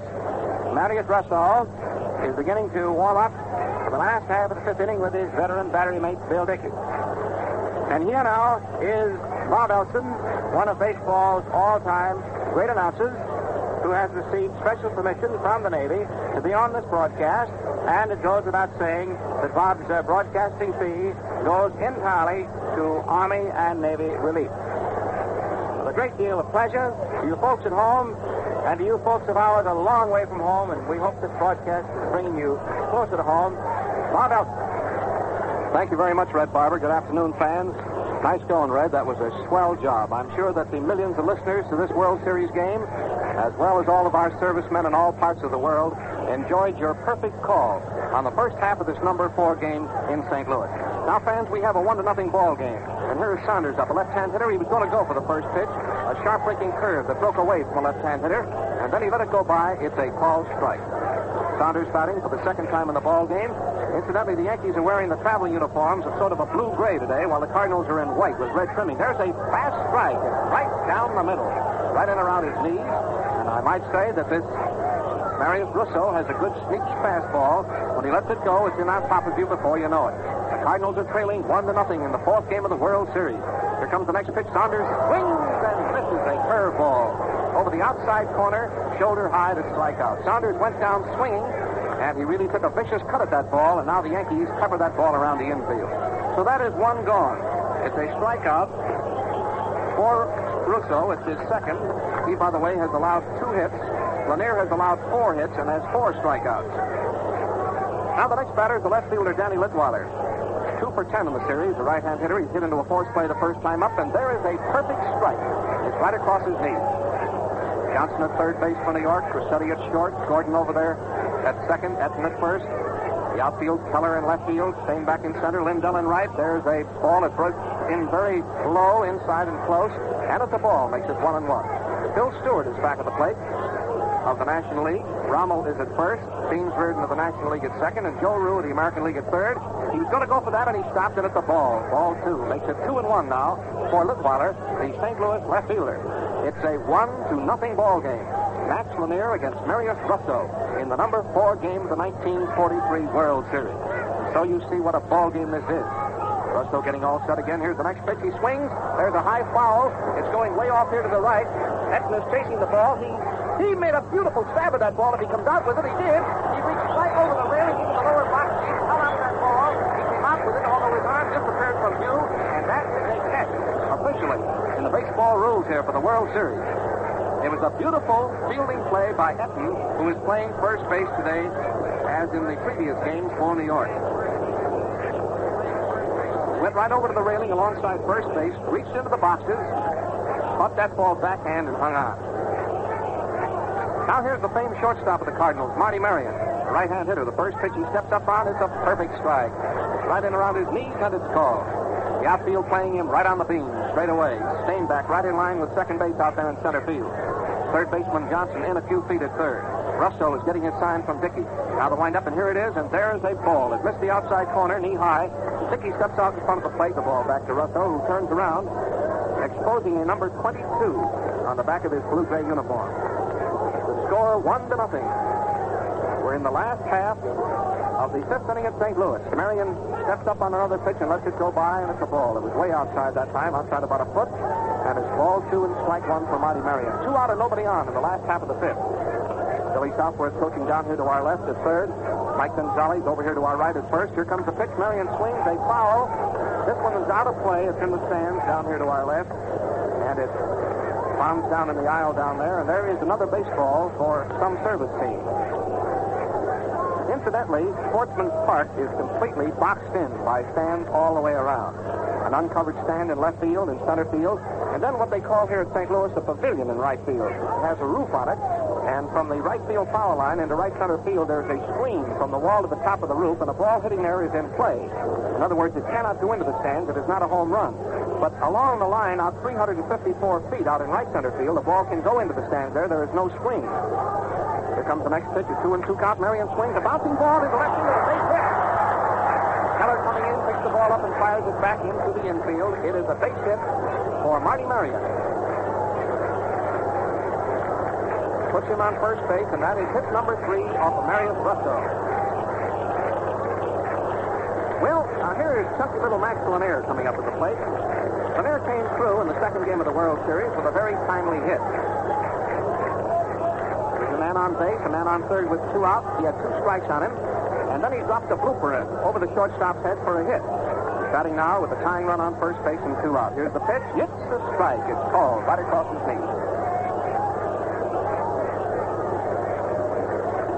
Max Lanier has allowed 4 hits. Russo has allowed 3 hits. The Yankees have a run. The Cardinals have none. Here's the next pitch. Lanier swings a bouncing ball to the mound. Russo has it. There goes the pitch. He's out at first. The play going from pitcher to first base, and it retires the side. 1 man left on, and so in the last half of the fifth inning, the totals no runs and 1 hit for the Cardinals, and that is 5 full innings spanned in this, the 4th game of the World Series being played at Sportsman's Park in St. Louis. The Cardinals, no run, 3 hits. The American League champions, the Yankees, 1 run and 4 hits. Max Lanier getting all ready. Here it comes. There's a mighty their run. For those of you who might be tuning in late, they scored their run in the 4th inning. After 2 were out, after Johnson flied to right and Keller struck out, Gordon doubled. And then Bill Dickey came through with a very timely hit, scoring the run. That so far is the only run scored in the ball game. Already I've heard some speculation along Press Row up here at Sportsman's Park, something they're going to talk about during the winter months ahead, as to whether or not it was good judgment on the part of manager Southworth to pitch to Dickey rather than put Dickey on first base, which would have put a man on first, a man on second with 2 out, and pitch to the weak-hitting Etten, who it turned out made an out immediately after Dickey singled. That's just one of those many things that pop up that make good things to talk about for many months and even years after a World Series game is over. Now the first half of the 6th. First batter for New York is Johnson, the third baseman. Been up twice. He struck out the first time. He flied out the second time. And the first pitch to him is very low. Ball 1. The Yankees 1 and the Cardinals nothing. Johnson, a right-hand hitter up at the plate. Here's the next one from Lanier. A fastball, and it's perfect right across the knees. And it's a called strike. Max Lanier. 5'10" and a half and weighs 187 pounds. He's won a game and he's lost a game in his World Series record. Here's the next pitch, and there is a swing and a foul. It's out of play. It's into the stands down the first base line, and it's ball 1 and strike 2 for the first batter for New York in the 6th inning. Borowski at third, Marty Marion at short, Lou Klein at second, Saunders at first. Max Lanier looking down at Walker Cooper, who is crouching down here with that red 15 showing up in the back of his white uniform. And the pitcher took so much time that Johnson steps out of the batter's box, and umpire Stewart immediately calls time. The outfield playing the hitter straight away. Lanier winds up. Here comes the pitch. There's a bouncing ball out to Lou Klein. Comes in fast. He's up with the ball. There goes the peg. He's out, and the play was not close. He was out by 10 feet at first base. Now the next batter is the Yankee strongman, Charlie Keller. A powerful boy, as Red already said. This fella has really a powerful build. He can give that ball a long ride, and he's a mighty nice fellow with it all. The kind of a fellow that you like to see succeed. Keller's been up twice today. He bounced out the first time, and he struck out the second time. He has 3 for 11 in the series. One of those, a long drive in New York that went over Litwatter's head. Here's the first pitch. He swings, and there's a foul. It's up on top of the stands here to our left, and it's a foul strike. The pitcher looking out onto the field from our mutual booth, very high up here. We're right up near the roof. This is a double-deck grandstand all the way around the field, excepting in the outfield. And our mutual booth here is very high, much higher than we were stationed in New York. And they're getting his sign. He's already out there again. Here's the next pitch. Keller takes one in close, waist high. Max keeping that ball in on the handle, right in around his hand. But he broke that one in a little bit too close, and it's a 1-1 count. The Yankees lead 1-0. 6th inning. Ball game at St. Louis. Max Lanier getting all ready. Here it comes. There's a mighty swing and a miss. Boy, how Keller can swing. You know, watching Charlie Keller swing and miss takes you back to the Yankee days of old. Babe Ruth and Lou Gehrig and some of those fellows who look good striking out. Keller, number 9, waves that bat around. Here he is right below us. Max Lanier getting all set again. Here comes the next pitch. Hit the ball. Just missed the corner, shoulder high. Outside. Ball 2, strike 2 count. Max Lanier looking down at the catcher, Walker Cooper. The infielders keep up a constant stream of chatter. The outfield is swung way around to the right. Here comes the next pitch. He struck him out. Called out on strike. The old knuckleball that time exploded right around his knee. And Charlie Keller goes down looking at the ball for another strikeout for Lanier. And Red, will you check me? I believe that is 5. 5 strikeouts today and gives Lanier 12 strikeouts so far for the series. That was a beautiful pitch, man. Beautiful. Here's Gordon up. Fly ball to left field the first time up, a double the second time up, and he scored the only run that's been scored so far in the ball game. 4 for 13 in the series. The first pitch is a ball, wide, waist high, and it's ball 1. The outfield is playing Gordon as a left field hitter. Harry Walker, the center fielder, is way over in left field. And Danny Litwater has moved over near the line and back near the wall out there. Gordon has tremendous power to left field. He can really give that apple a ride. Gets all ready now. Here's the next pitch. It's a ball. Waist high. It just missed the corner. And it's ball 2 for Gordon. There's 2 out. Yankee half of the 6th inning. Max Lanier starting his windup. Here comes the next pitch, and there is a swing and a foul. It's out of play. It's going into the stands down the third base line. Well, Joe McCarthy's decision to start Marius Russo in this 4th game of the World Series, which I told you before the ball game might be a questionable move, has certainly turned out all right so far. Russo has been tapped for just 3 hits. He's walked no one, and he has 2 strikeouts. Ball 2 and strike 1. Gordon swings and misses. That knuckleball and around his knees. And this fellow Lanier really calls on that knuckleball and puts plenty of assertion behind it. As Red already told you, he really powers that ball through there. And when he gets it in there, it's a mighty, mighty tough ball to hit it. Ball 2, strike 2 count on Gordon. 2 out and nobody on. Ball game in the 6th. Lanier's getting all set again. Here it comes. There's a high fly ball in the center field that Walker should have no trouble with. He's going to his left. He's under the ball, and he has it to retire the side. And so, fans, in the first half of the 6th inning, it is a case of 3 up and 3 down. No runs, no hits, no errors. And the score at the end of 5 1/2 innings is still the New York Yankees 1, the St. Louis Cardinals 0. Come in, Red. Centrality is a big word to pull off in a baseball broadcast, but it has lots to do with your shaving comfort. By centrality, I mean the precise centering of the slot in the Gillette blue blade. Obviously, unless the slot is exactly centered, the blade will not extend the same distance from both sides of your razor. Now, if one edge extends too far, it'll scrape, nick, and cut your face. If the other edge doesn't protrude far enough, it'll scarcely shave you at all.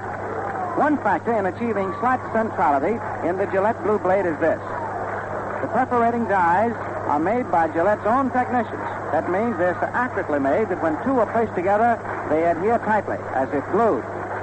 Considering the high standards observed in making today's Gillette blue blade, can you wonder why men like Nick Etten and Whitey Karowski and Frank Rossetti talk it up to their friends? Now, this is Bob Elson talking to you again from Sportsman's Park. The picture is we're going into the last half of the sixth inning of a 1-0 ball game. A real pitcher's duel out here between Russo and Lanier. And here's the leadoff man, Klein, who has 2 for 12 in the series and nothing today. The first man up. The first pitch to him misses the corner by a half a foot. It's ball 1. A lot of noise here in Sportsman's Park. 34,000 fans, all they could possibly get in here. The place is absolutely jammed to the rafters, are making plenty of racket. Here comes the next pitch, and there is a swing and a shot. They hit ball back to the pitcher. Russo takes it and flips it over to Etten at first base, and Klein is out. Lou Klein tried to aim that bounding ball through the box, but Russo was in the way and stabbed the ball with his gloved hand, and so Klein turns out to be an easy out. Now here is Walker, the center fielder, up. Hit up twice. Easy out the first time to the pitcher. Second time he flied out to left field. Score 1-0. World champion Cardinals, if they expect to win this fourth game of the World Series in their home ballpark, must do it the hard way. They must come from behind. Against the left-hander, Marius Russo, who is pitching a remarkable ball game. Here's the pitch to Walker, and there's one on the corner for a ball strike. Way high. That was a sweeping curveball away from the left-hand hitter. One out and nobody on in the last half of the sixth. The Redbirds failed by a run. Here comes the pitch, and there's a swing and a ground ball right at Gordon. He's up with it. There goes the peg. He's out at first. It's an easy play. Out by 15 feet. 2 gone. Here's Musial, baseball's leading hitter. Has 1 hit in the ball game today. Gives him 4 in the series. And strange enough, with an average of close to 360, Stan does not have an extra base hit. 4 singles, his effort so far in the World Series. Batting now with 2 out in the last half of the sixth inning. Russo getting all ready. There's a swing and a bouncing ball out to Gordon. Should be an easy play. There goes the peg. He's out at first base, and it retires aside. The ball took a free hop to Gordon's right, almost jumped away from him, but he snagged it, fired it to first base, and he got his man. 3 up and 3 down. In the last half of the sixth inning, no runs and no hits. The score 1-0, being in favor of the Yankees at that end, the sixth inning. You know, all over America during this month and next, men and women are working in behalf of the war chest. National relief and service organizations, along with thousands of local relief and welfare groups, must raise $125 million for the National War Fund. Now, friends, this money is seriously needed to boost the morale of our armed forces, to aid war prisoners, to relieve distressed people in war-torn countries, to help needy people in our own local communities, and the community chests of peace days are now war chests. And so, fellow sportsmen, give generously to the National War Fund when the call comes in your neighborhood. Don't rest on your oars because you've dug into your pocket for war bonds, the best investment in the world. Dig down deeper now to carry on the USO, United Seaman Service, the War Prisoners Aid Committee, and your local welfare organizations needing more help now than ever. Now, friends, this appeal comes only once a year. So open up, give all you can. Going into the first half of the seventh inning at Sportsman's Park in St. Louis. First half of the seventh. The score 1-0 in favor of the Yankees over the Cardinals. And the first man to bat will be Bill Dickey, who drove in the only run of the game so far. A sharp single in the fourth inning scored Gordon. And it was the fourth inning of the series for Dickey. The first pitch is a called strike. He backed away from it. But umpire Stewart says, nope, that was a good one, Bill. It was right in on the corner, and it's called. The outfield playing straight away. Nobody on, nobody out. Seventh inning of the ball game. Lanier gets all ready. There is a ball. It's outside, knee high, and he evens up the count now at 1-1. Max Lanier fidgets around with his cap. Artie Fletcher down to our left, coaching at third. Earl Combs is over at first. Here comes the pitch, and there's a high fly ball into short left center field. It should be caught. Litwater is coming in. He's getting under the ball and has it for the out. Here's the first baseman, Etten. Up until today's game, he had 1 for 12 in the series. Been up twice today without a hit. Popped out to the shortstop and was out on another infield roller the other time up. Etten batting for the Yankees with 1 out and no one on in the 7th. A tense ball game. It's 1-0. A pitcher's battle between Russo and Lanier. There's a swing and a ground ball right at Klein at second. He's up with it. There goes the peg. He's out. On an easy play. The play going from Klein to Sanders. The Cardinals gather in back of the pitcher's mound and really pepper that ball around. Here's the right fielder, Lindell. For today's game, he had 1 for 6 for the series. The first time today, he bounced out to Karofsky, and the second time, he was a strikeout victim. Lanier has allowed 5 hits. Russo has allowed 3 hits. Lanier has given 1 pass, and Russo has given none. Wind up in the first pitch to Lindell. There's a pop-up in the infield. Karofsky is coming in under the ball. He takes it and retires the side. George had an easy out that time, fans. He moved in about 10 feet for that ball, grabbed it easily, and it's a case of 3 up and 3 down. No runs, no hits, no errors. And now we're going into the home half, the last half of the 7th inning for the home team, with the home team trailing. And this crowd of 34,000, and judging from the way practically everyone in the stands is getting up, practically all Cardinal fans here at St. Louis, are standing up hoping that the home team will do something in the last half of the 7th. The score is 1-0 in favor of New York. The Yankees scored their run in the 4th inning. A double by Gordon, a single by Dickey after 2 were out. That has been the only run scored in the game so far. Well, wherever you happen to be listening to this ball game today, whether it's out in California, whether it's up in Maine or down in Florida, or in any part of the world, I sincerely hope that the game is giving you much pleasure. We all, the 3 of us, Red and Bill and I, are particularly happy. The news of the reception for the servicemen in all parts of the world who are getting the broadcast just as you are, whether you're listening in Chicago or Los Angeles. They're getting it the same way in all parts of the world, play by play. Now we're going into the last half of the 7th. New York Yankees peg that ball around the infield. They take their stations out there with Charlie Keller, the strong man, in left. Stain back in center field. Lindell in right field. Johnson third. Cassetti short. Gordon second. Etten first. Marius Russo on the mound. Bill Dickey catching, and the first batter is Walker Cooper, who has 3 for 13 so far in the series, a right-handed batter. First pitch to him, he swings, and there's a foul. It's out of play. It's up into the stands, off here to the right, and it's 1 strike. The Cardinals were depending on Walker Cooper, Harry Walker, and Stan Musial, and perhaps Karofsky, for some long-distance hitting during the series. But as in the case of Musial, Cooper, too, has failed to get any of that expected distance in his blows. Leading off now in the last half of the 7th, with the Cardinals needing a run to tie and 2 to go into the lead. Pitcher getting all set. Here comes the next one to Walker, and it's a ball, a little bit low. Walker Cooper stepped away from that one and broke in low, and it's 1-1. Nobody on and nobody out. 7th inning. The score is 1-0 in favor of the Yankees. Number 4 game of the World Series. Gets all ready now. Here comes the pitch, and there is a ball. A lot of sink on that pitch. It didn't stay up long enough, and it's ball 2. The opportunities for the Cardinals to catch up in this big ball game at St. Louis are slipping by. Russo just goes right along. Winding up now, here comes the next pitch, and there's a high fly ball into left center field. The center fielder and the left fielder are both after the ball. Keller is calling for it, and he takes it. A long swat of 380 feet into left center field. He was caught out there by Keller, and there's 1 gone. Yankees fire that ball around the infield. That's 1 out. You know, some of the experts were supposedly amazed at McCarthy starting of Russo today. He'd already gone with 3 ace right-handers in the series in New York. But, you know, Foxy Joe McCarthy did the same thing in the 41 series against Brooklyn. He let him look at some right-handers, and then he gave him a change of pace with Russo, and he pitched a 4-hit ball game. Here's the pitch, and there is a strike call on Karofsky. It's right over the corner, knee high. It's a called strike. Whitey Karofsky has 2 hits and 12 tries in the series. A single and a double.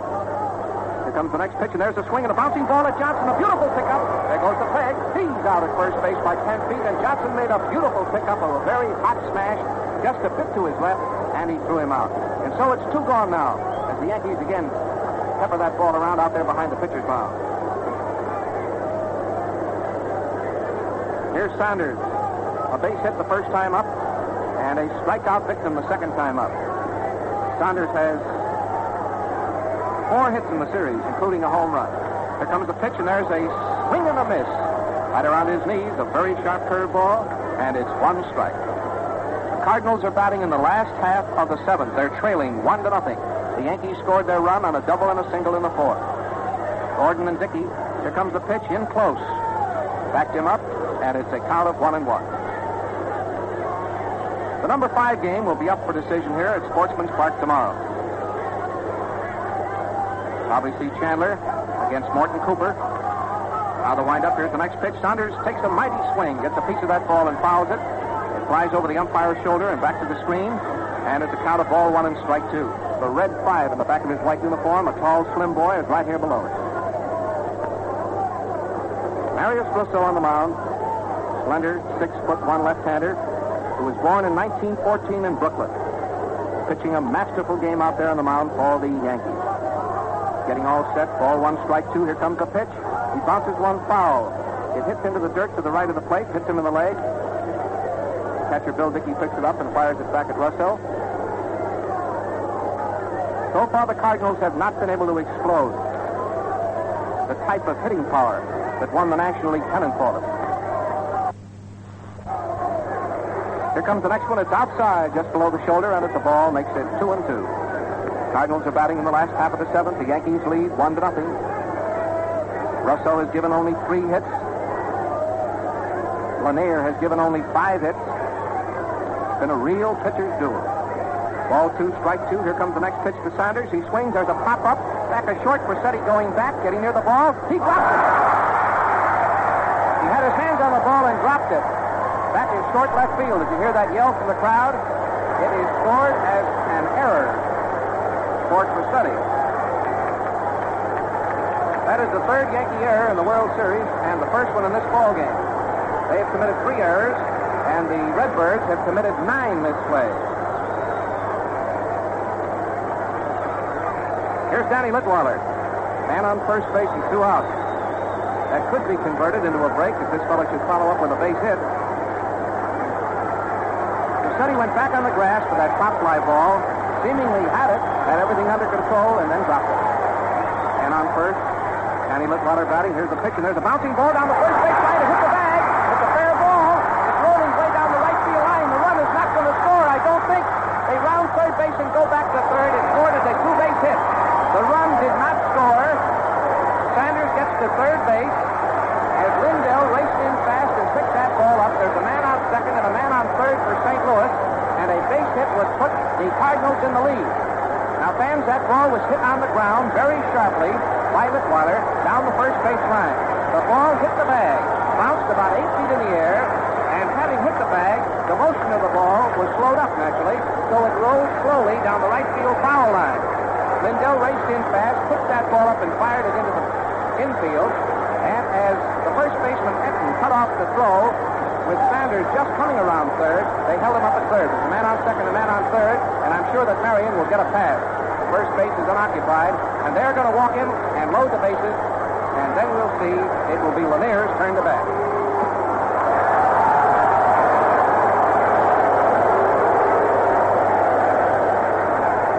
Now here is another one of those spots coming up in the World Series. The last half of the 7th inning, the bases are going to be loaded. It's a 1-0 ball game. What will Southworth do? Will he elect to have Lanier hit, or will he put in a pinch hitter? It looks from here as though we're going to get a pinch hitter. Johnny Hop, Hippity Hop, brother of the famed Nebraska football Hop, is going to bat for Lanier. Runners on first, second, and third. Strange, Hop is over there at the bat rack.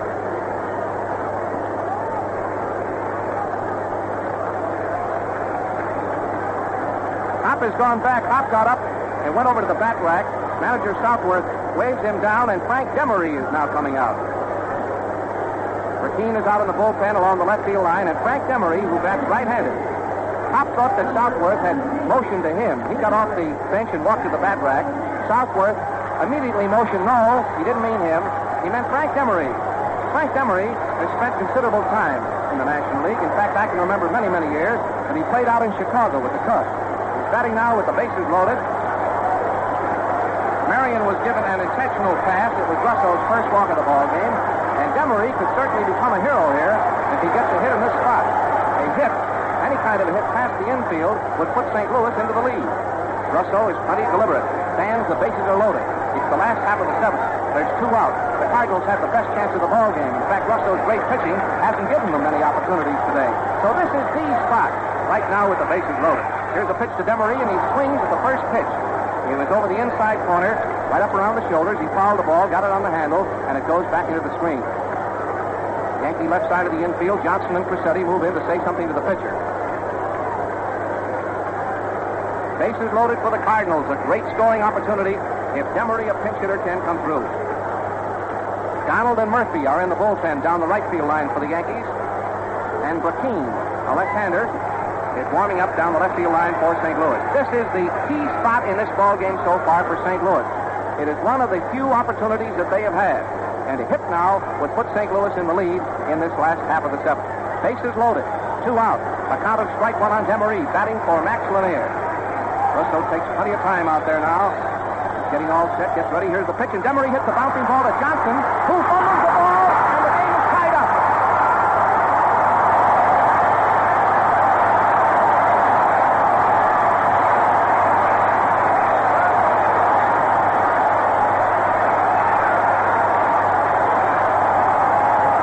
Well, fans, there's a spot they're going to talk about for a long time. That was an easy ground ball hit at Johnson, who has played wonderful baseball in the series, and Johnson made just a simple bobble out of it. That is the actual fact of what happened. It was an easy ground ball, the kind of a ball that Bill could pick up, put in his hip pocket 99 out of 100 times. This one he didn't. It's the same thing happening to Russo here as happened to Lanier in New York in the second game. And you know, no great ball player, no matter how good he is, or no ordinary ball player, ever gets by a career without making an occasional miscue in a spot where it hurts. Now, that just happened to a great young ball player. When I say great, you can take a pencil and underline it. Johnson is just that, this young third baseman of the Yankees. Ernie White is going to run for Demery. Demery hit a ground ball just to Johnson's left. It was just a case of stepping over just a foot or two and picking up the ball, but he bobbled it. It is scored as an error. It is the second error in the ball game for New York, and their fourth in the series. Ernie White, who pitched a beautiful ball game in last year's World Series, is going to run for Demery, and now the game is going to be delayed for a while. The boys out in the stands in left field and center field were so excited watching that tying run come in, which has tied this ball game up at 1-1 in the last half of the seventh, that they started to throw everything available onto the field. Some scorecards, some bottles, and so on, and I think while they're cleaning up the debris out there, that this would be an awfully good time to have our mutual stations come in and identify themselves. You're listening, friends, to the broadcast of the number 4 game of the 1943 World Series, and what a ball game it is. This is Mutual. This is WGN, the voice of the people, Chicago.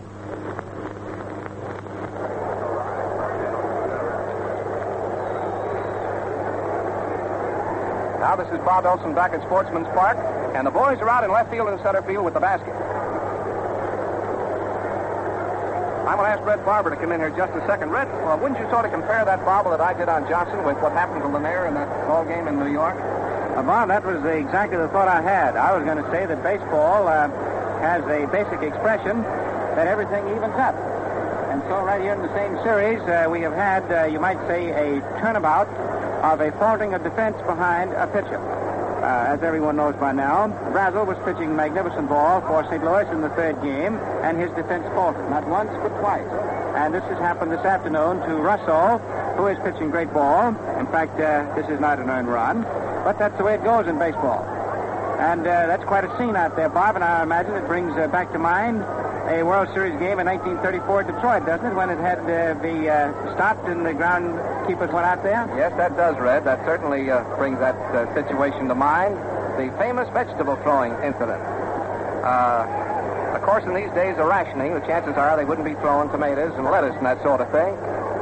They're content with just tossing bottles and a few scorecards. They didn't mean anything by it. I mean, it wasn't aimed at anyone. It was just the sheer exuberance over having the Cardinals come through in a spot when this ball game, and I say it very candidly, looked like it was well locked up by Mr. Russell. He was moving along in brilliant pitching style here today. The boys are still out there in the outfield with the baskets, but they have the debris all gathered up, and they are now wending their way toward the exit gate over at the end of the left field line. Rakeen is still warming up. The bases are loaded. White is running for Demery, and Klein, the leadoff man. Now, here's a little fellow who is always dangerous. Klein. He hit great ball in the American Association before the Cardinals got him. In fact, he and my old friend Lou Novikov went right down to the last day of the season, practically tied for the batting championship of the association. Lou had a big day the final day and won the championship over Klein by something like a point. So this little fella can really hit that ball. The bases are loaded. It's a tied ball game. It's 1-1, last half of the seventh. There's still 3 men on. There's 2 gone, and Klein is going to bat just as soon as they're ready. And it looks like they're just about ready now. Russell's getting all ready. Here's the pitch, and there's a bouncing ball to Gordon.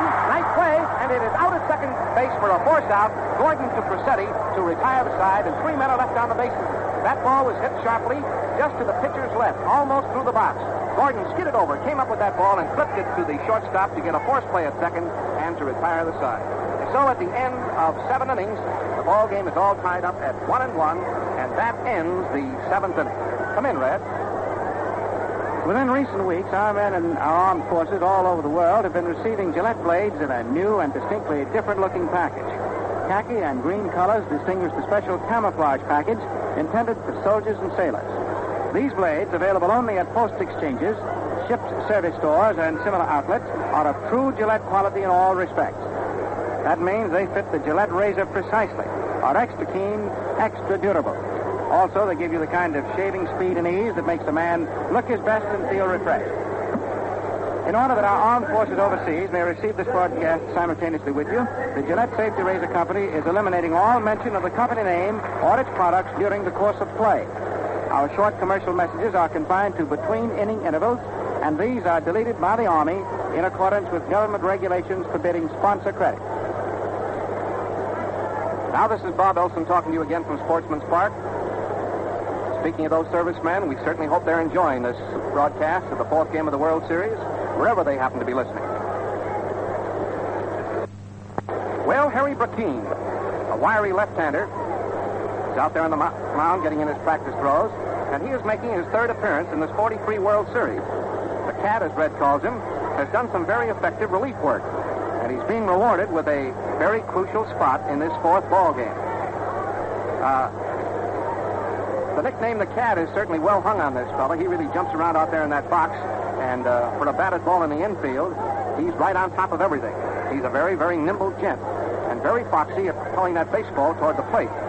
Now, the first man to face him in the inning is going to be the pitcher, Russo, who has a double to his credit the last time up and takes the first one in close for a ball. This is the first half of the 8th inning, the 4th game of the World Series, and it's tied at 1-1, 1-1. Rakeen, a left-hander, is on the mound. Remember, Lanier was taken out for a pinch hitter, Frank Demery. Here comes the pitch, and he swings and hits one safely down the left field line. It's going all the way to the wall. I'll say that fella can hit that ball. It's going to be a double. He's going into second base and goes in standing up. A 2-base hit by Russo down the left field line. Besides being a mighty, mighty fine pitcher, he can really hit that ball.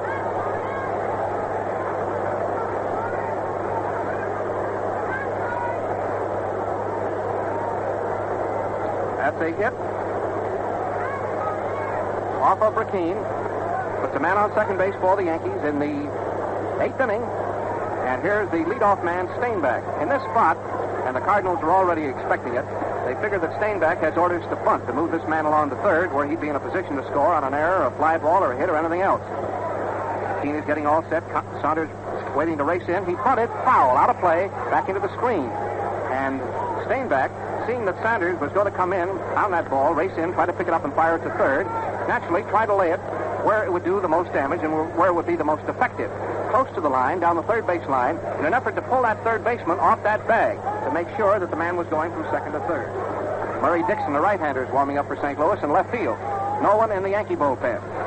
The eighth inning, the Yankees have a man in a scoring position. Another double for Russo. Man out there on second base and no one out. Here's the pitch, and there is a bunt. Beautiful in front of the plate. The play is going to be at first, and it is out at first. It was a beautiful bunt by Steinbach, halfway between the plate and the pitcher's mound. And by the time that the cat, Perkeen, got in to pick that ball up, he took a look at third, and sensing the fact that there would be considerable risk involved in firing it that way, he had to make sure of his man at first base. So, fans, it was a perfect sacrifice laid down by Steinbach.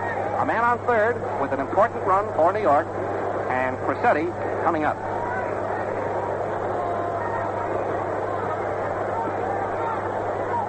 Crossetti's been up 3 times. He flied to right. He singled, and he was a victim of strikeouts. Now the Cardinal infield is playing in. A man on third. A possible play here in view at the plate. Ball game is all tied up in the 8th. Perkeen is getting all set. Right-hand hitter up. There is a swing. A high fly ball to center field. He's going to score the run. Walker backing way up in center field. He caught that ball. Here is the runner coming in from third. There is no play on him, and the Yankees lead 2-1 in the ball game.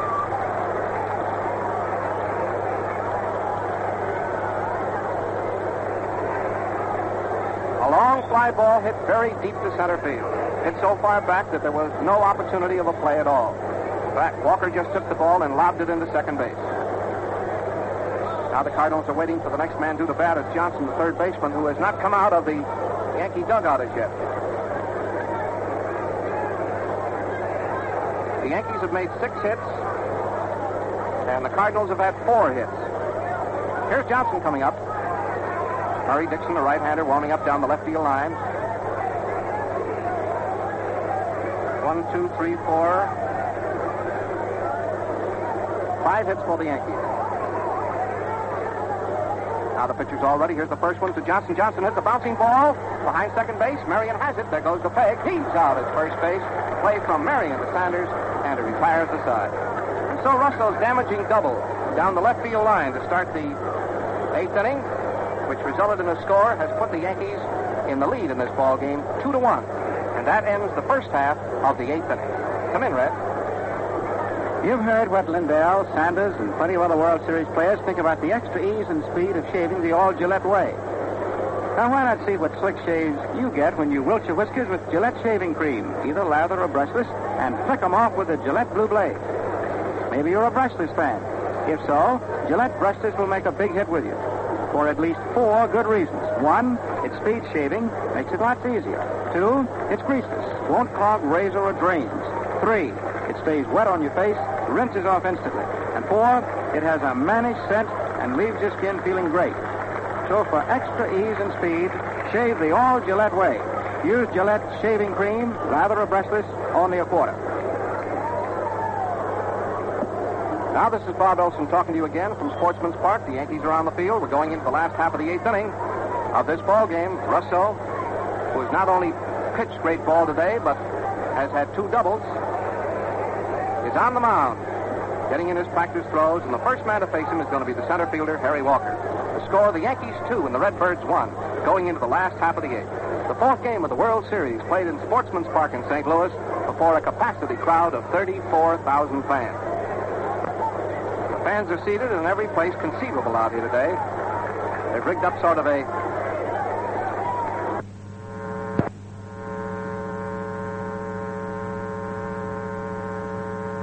seat which accommodate a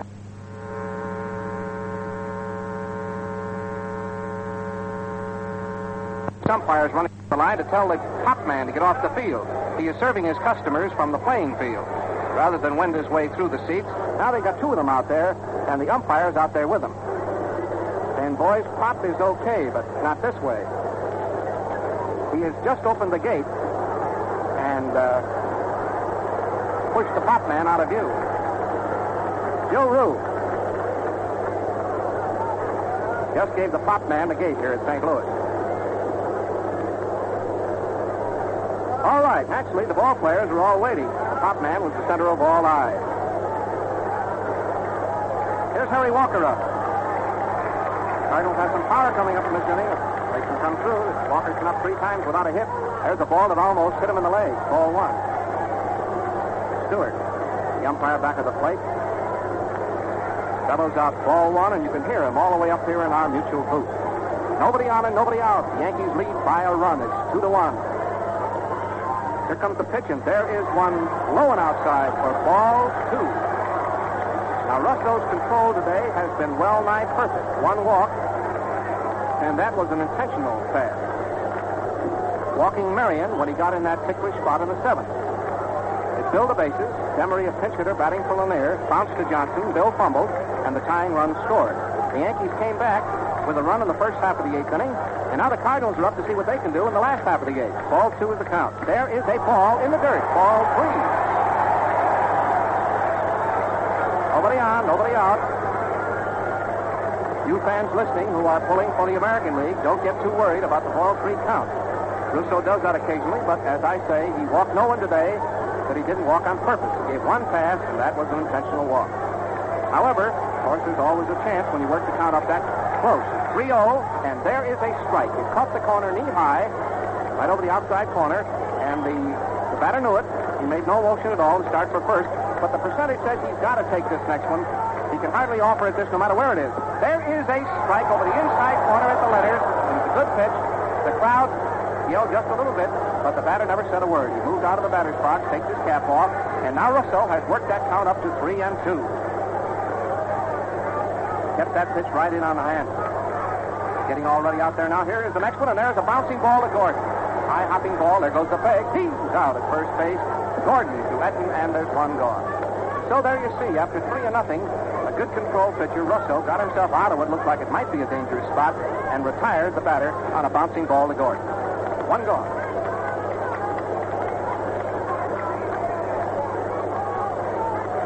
Here's Stan Musial up 3 times and has had 1 hit. Gets all ready. Here's the first pitch. Musial swings, and there's a bouncing ball in the infield that Johnson is going to fire. It's going to be very close. He didn't even throw it. It's a hit.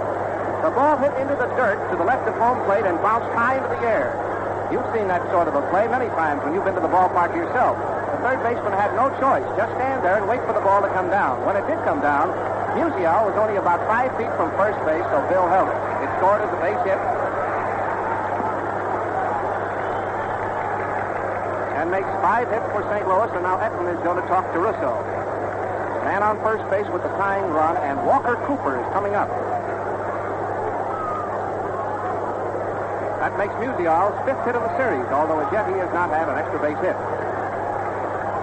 Cooper's been up 3 times today without a hit. He hit a couple of balls hard, but they were caught. Here comes the pitch, and there's a swing and a bouncing ball behind second base. Gordon.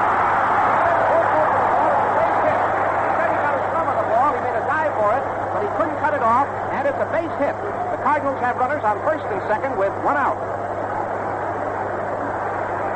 Hit number 6 off of Russo. Now the next man to come up will be Karofsky. Donald and Murphy are working in the bullpen for New York. And here time is called as the second baseman Gordon, the catcher Bill Dickey gather around Russo out there in the center of the diamond. And St. Louis has 2 infield hits here off of Marius Russo that have this wiry, skillful left-hander in a bit of a jam. In fact, the base hit would tie it up. Here's Whitey Karofsky up. You well remember the ball game last year when he was a hero of one of the World Series games. He's up there now with nothing for 3 today, and previously with 2 for 10 in the series. The second base umpire, Beans Reardon, wants to look at the baseball. He's standing back on the mound, looking it over, just to make sure that Mr. Russo is not putting anything on the ball but his skill, which he's not. And he tosses the ball back to Marius, and we're all set to play baseball. Man on first, man on second, 1 out. Yankees leading 2-1. The ball game is in the last half of the 8th. Pitcher getting already out there. Here comes the pitch, and there is a ball that's in close, in on the handle. Very close, and it's ball 1. Musial, fast man, is on second base. Walker Cooper with an infield tap through the infield, which Crissetti knocked down behind second, is on first base. The man up at the plate is Whitey Karofsky, stocky little right-hand batter, and the pitcher takes so much time getting ready that Karofsky goes for the walk. He's outside the batter's box now, showing up that red 1 on the back of his white uniform as he wipes his hands on his uniform. Now he's up in there again. Russo is getting all ready. 2 men on. Here's the pitch, and there's a big swing and a miss. He went around trying to kill that ball that time and missed a very sharp curve ball in around the knees, and it's 1-1. The Yankee outfield playing Karofsky straight away. Staying back in center field. Keller in left field. Lindell in right field. Lindell playing deep, as is Keller. This fellow can give a ball a good ride when he hits it. Pitcher getting all ready out there again. Russo has his sign. Here comes the next pitch, and there's a drive down the left field line. It's a foul ball. A hard-hit line drive down the third base line, hit about 10 feet foul. Did you hear the yell from the crowd? That was before it became certain that the ball was going to drop foul. When it left his bat, you could not tell whether it was going to be fair or foul. The ball was really tagged. Curve ball in around the knees, and it's 1-1. The Yankee outfield playing Karofsky straight away. Staying back in center field. Keller in left field. Lindell in right field. Lindell playing deep, as is Keller. This fellow can give a ball a good ride when he hits it. Pitcher getting all ready out there again.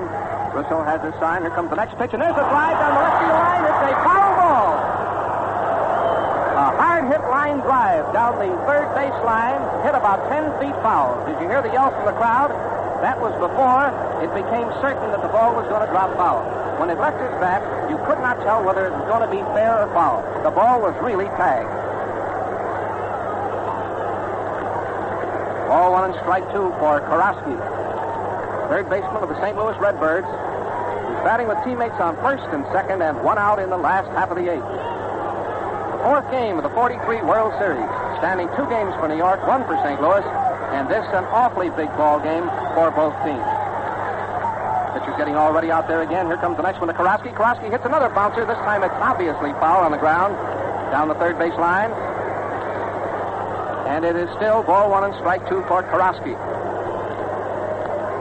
5th game of the World Series will be played here at Sportsman's Park in St. Louis, and all necessary succeeding games here in St. Louis. This place is jammed. Behind the ballpark in left field and center field and right field, people are up on porches and on the roofs of buildings, every place possible to get a look at this ball game because the park seats only 34,000 spectators.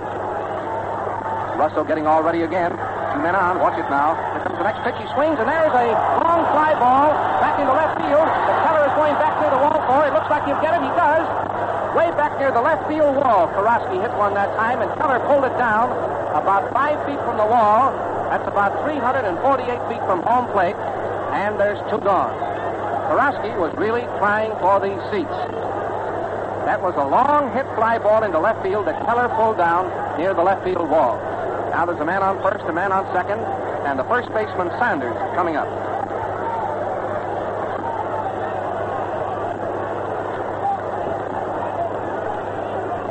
Sanders, the first time up today, drove a single in the left field. He struck out the second time, and the third time he was safe on an error. He's batting now with a chance to tie up the ball game. He can get a hit and score Musial from second base. Russo's getting all ready. Here's the first pitch, and there's a ground ball to Gordon's right. Up with the ball. The player's at second base, and it's safe. He overslid the bag, and he's out. Gordon threw the ball to Cressetti. The runner going into second base, Cooper, was safe. He overslid the bag toward left field and was then tagged out, and it retires the side. Cooper was in there safely. He had the attempted force play at second base beaten. But when he overslid the bag, when he just rolled over the bag after getting in there, he couldn't keep his feet on the bag. He was tagged then by Cressetti, fully a foot off the bag, and it retires the side. So that ends the threat. It is not scored as a hit, remember. Saunders does not get a hit on the play. It's simply a force play, a fielder's choice. It's no runs and 2 hits. The hits in the inning are credited to Musial and Cooper made that out of second base. It was a ball hit on the ground to the right of Gordon. Gordon had to go over pretty far for the ball, and it wasn't hit very hard. So by the time he came up with the ball, Cooper was pretty close to second. He flipped the ball to Cressetti. The play was beaten at second base, but then he overstepped the bag, his forward motion carrying him down to second base. He could not stop, and he was then tagged by Cressetti for the second time, and this time he was out. So we're now going into the first half of the ninth.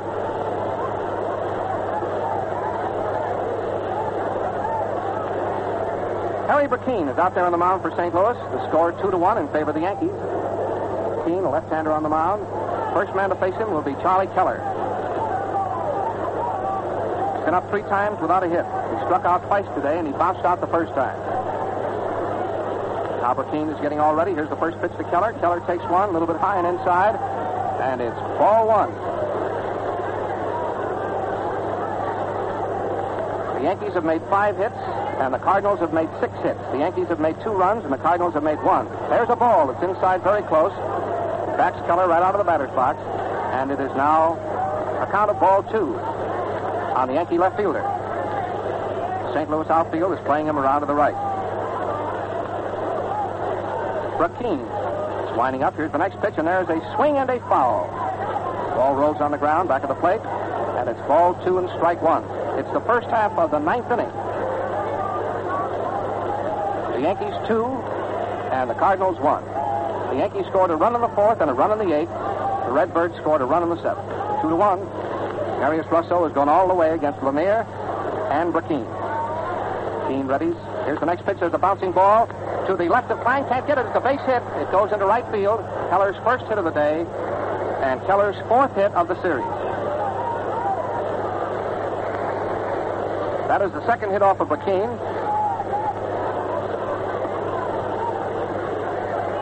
Now Marty Marion says something to Burkeen. Keller's on first base.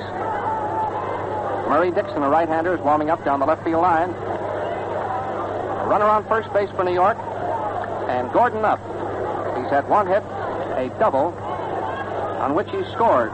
Dickey hit for a single after his double, and it scored Gordon. He's up there now, and the first pitch is inside and very high for a ball. The Cardinals shift in hurriedly, figuring that Gordon is going to lay the ball down to move Keller to second base. And the chances are that is what he'll try to do. In a spot like this, where a ball game is very close, a run means a lot. And the Yankees will undoubtedly try to play for another run. Here's the pitch. No, he crossed them up and swung and sails a long one down the left field line. He hit that ball high down the left field line, and it evens the count at 1-1.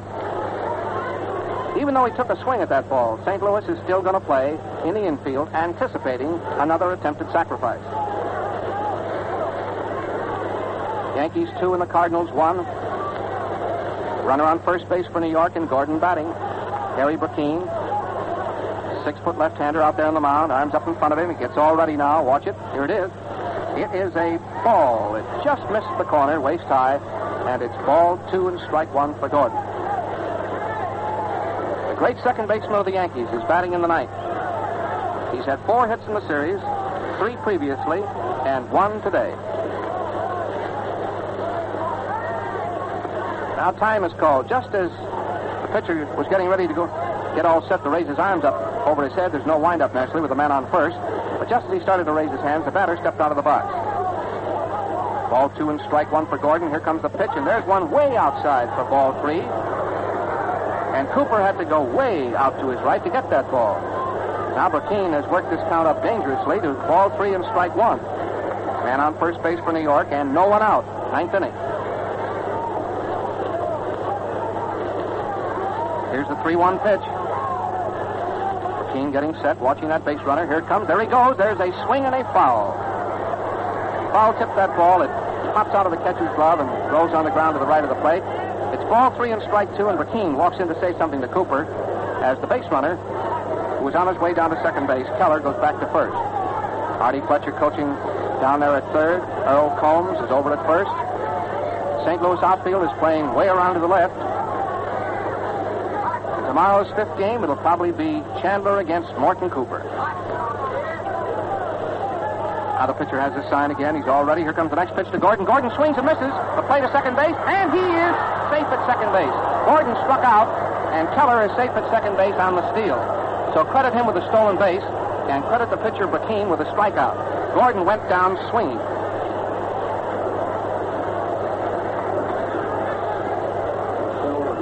Stolen base with the man on second. Dickey is coming up. Klein, reaching for that ball down at second base, was shaken up as Charlie Keller came in. And umpire Reardon down there at second is calling time, waiting for Klein to make the necessary adjustments out there. He says he's okay now and goes back to his position. Marty Marion at short, Klein at second, Kurowski at third, Sanders at first. Here's Dickey up. And now they're going to give him an intentional pass. Dickey is going to get an intentional pass. Walker Cooper steps out to the left, and Burkeen going to give him a pass. Ball, it's way outside.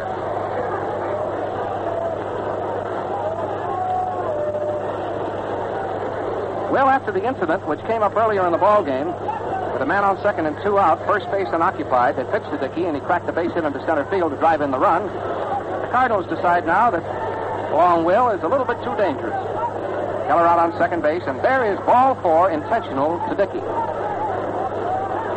Man on first, a man on second, and here is Nick Etten coming up, first baseman of the Yankees. He's been up 3 times today without a hit. Has been 1 for 15 in the series. It's the 9th inning of the 4th World Series ball game at St. Louis with the score 2-1. Man on first, man on second. McKean getting ready to pitch now to Etten. Here it comes, and there's one very wide and very high for a ball. Couldn't have reached that ball with a broom. It was way high and outside. Murray Dixon is still warming up down in the left field bullpen for the Cardinals. No activity in the Yankee bullpen down the right field line. Russo is going all the way against Lanier and Harry Brackeen. The Yankees have an opportunity here in the 9th with runners on first and second. Here's the next pitch. There's a slow ball. He hits a bouncing ball in the infield to Sanders, who is making the play at first base himself. He is out to Sanders unassisted. The pitcher came over to first base to cover in case he was needed. The runners advance to second and third, and there's 2 gone.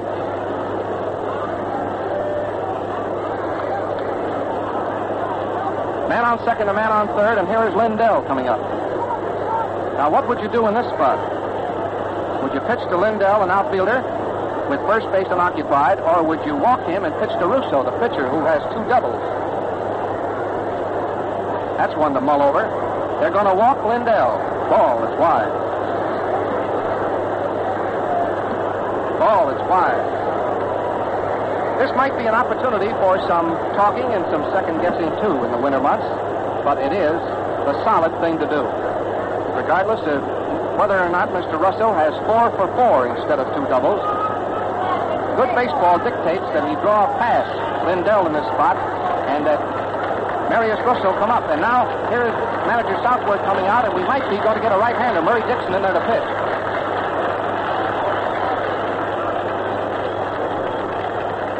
Billy Southworth is out in the center of the diamond. There's Walker Cooper out there.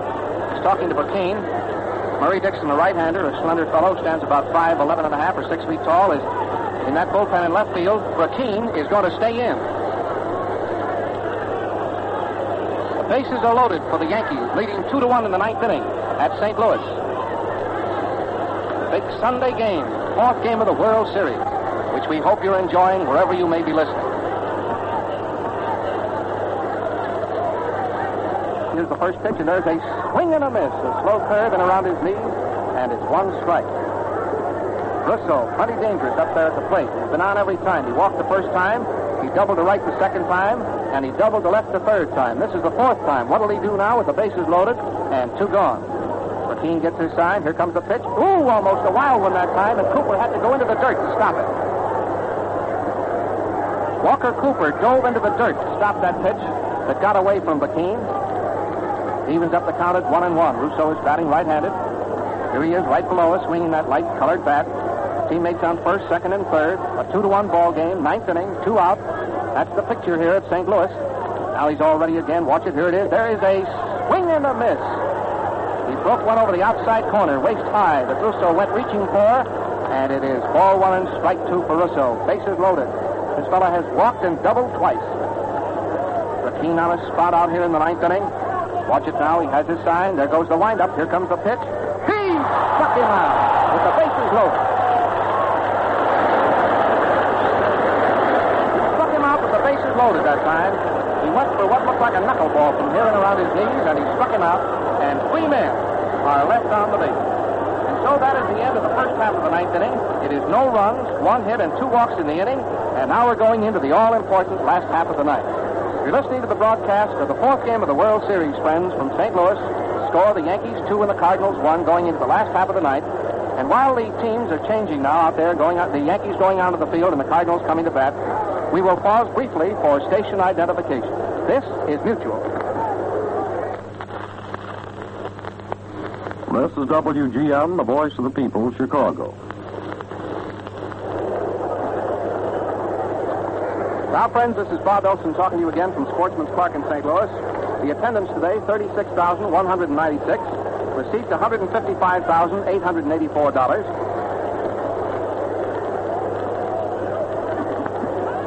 The attendance, 36,196.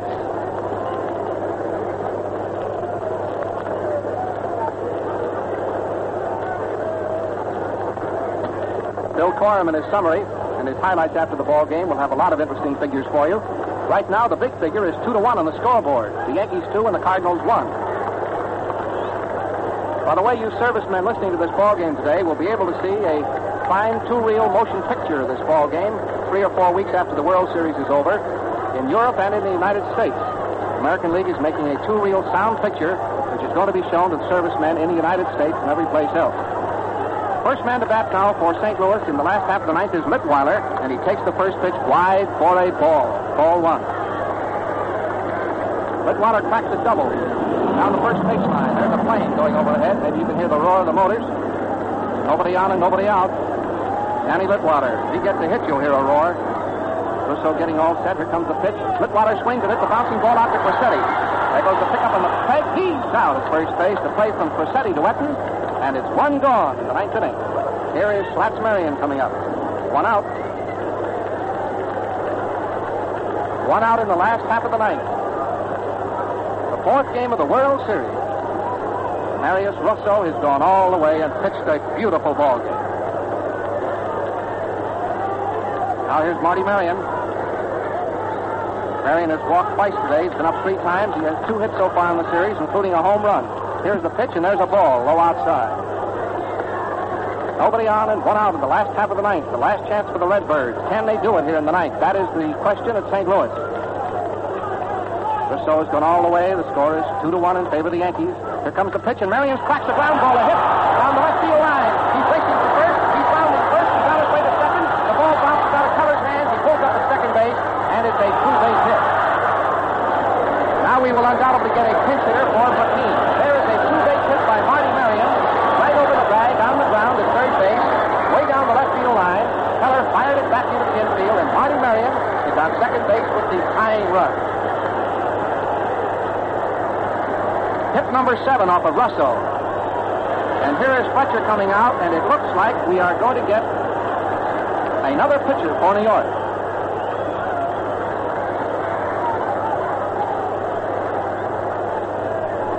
Artie Fletcher is out there talking to Russo. A right-hand pinch hitter is coming out.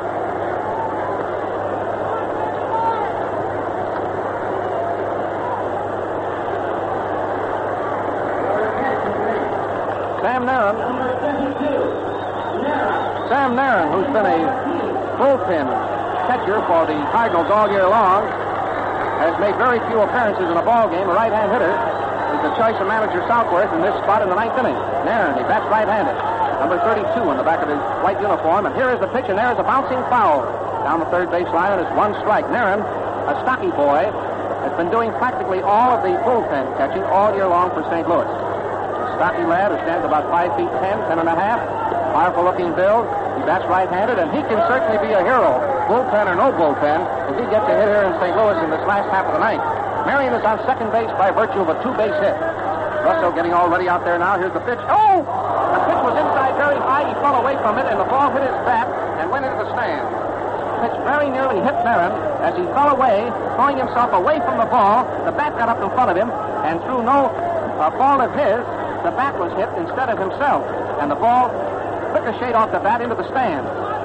But that was a pitch right at him. Not intentional, of course, by Russo. He was just trying to get that pitch in there, and it's a foul strike. Makes it 2 strikes on Narron. It's Narron. And on second base, and Narron batting. Still has that big one to look at. Last half of the ninth inning, and the score 2-1 in favor of the New York Yankees. Pitcher gets all ready out there now. Here it comes. There's a swing and a bouncing ball to Crosetti. The play is to first base, and he is out at first. Narron hit that ball hard, very sharply, but right at Crosetti, and Crosetti backed up, took the ball off a big hop, and threw him out at first. And so that puts it squarely up to Klein, who is coming up to the plate now with a teammate on second base, 2 out. The score 2-1 in favor of New York, and it's all up to Klein.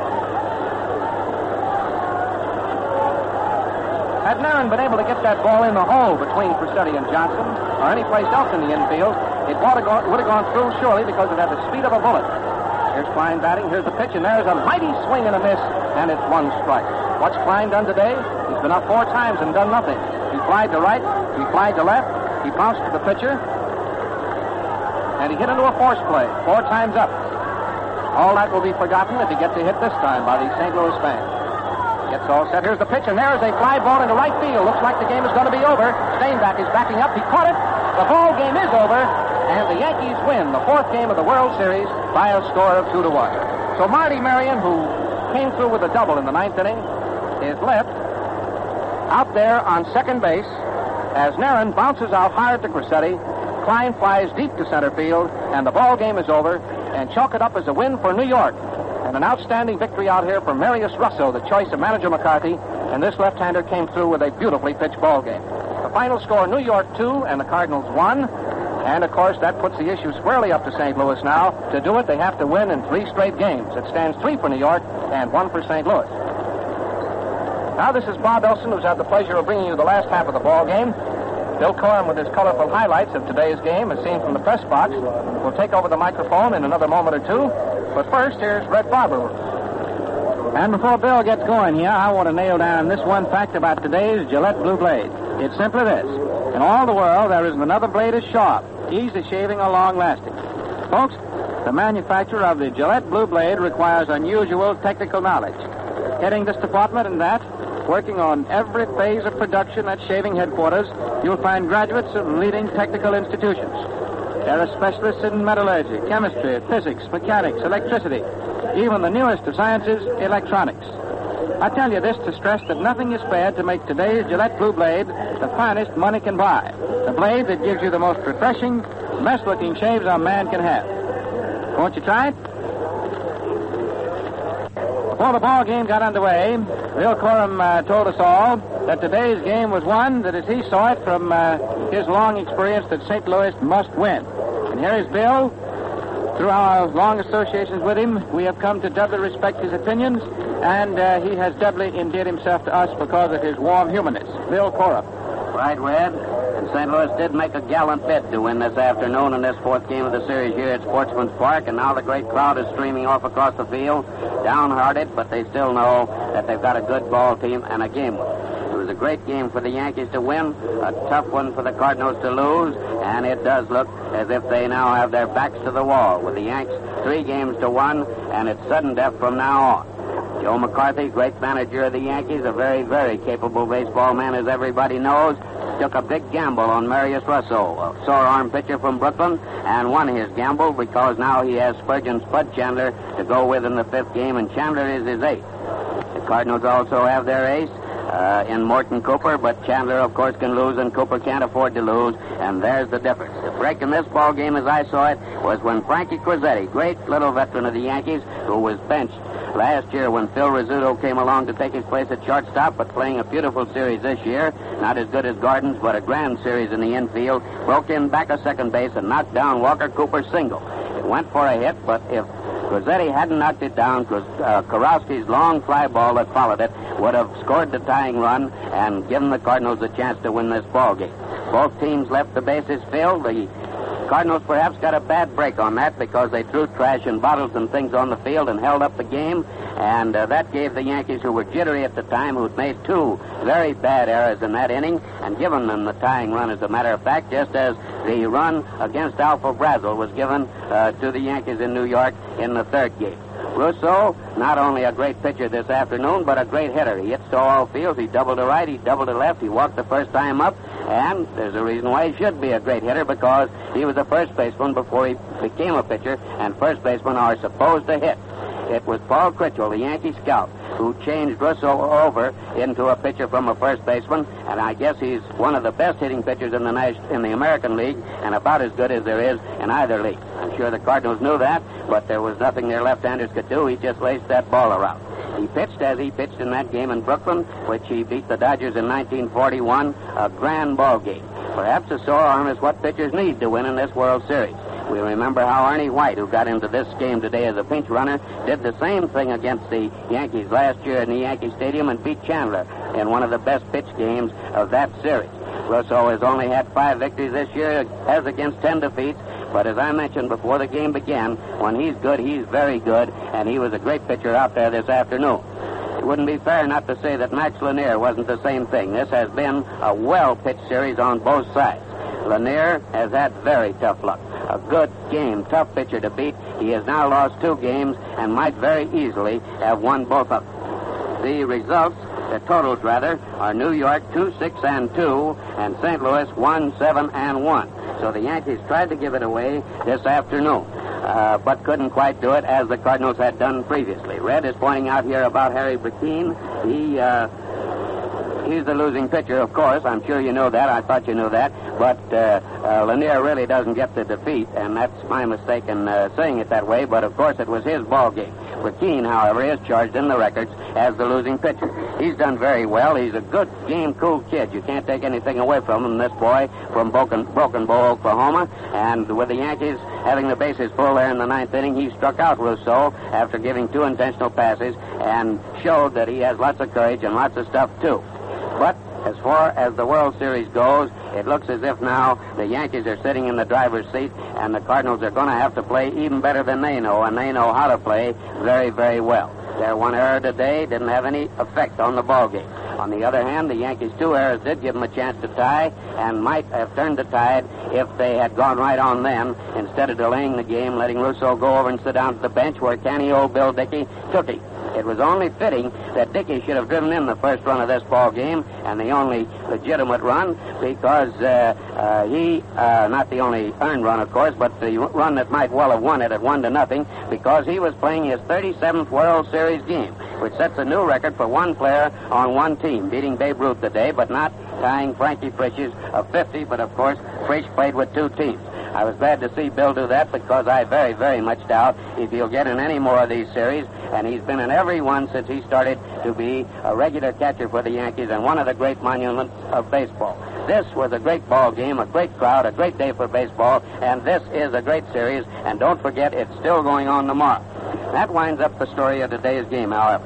Be with us tomorrow at 2:15 Eastern Wartime for the 5th and up to now most crucial game of the World Series. Until then, smooth sailing, smooth shaving, and good afternoon from your host, the Gillette Safety Razor Company, Bob Elson, Red Barber, and Bill Coral. This is Mutual.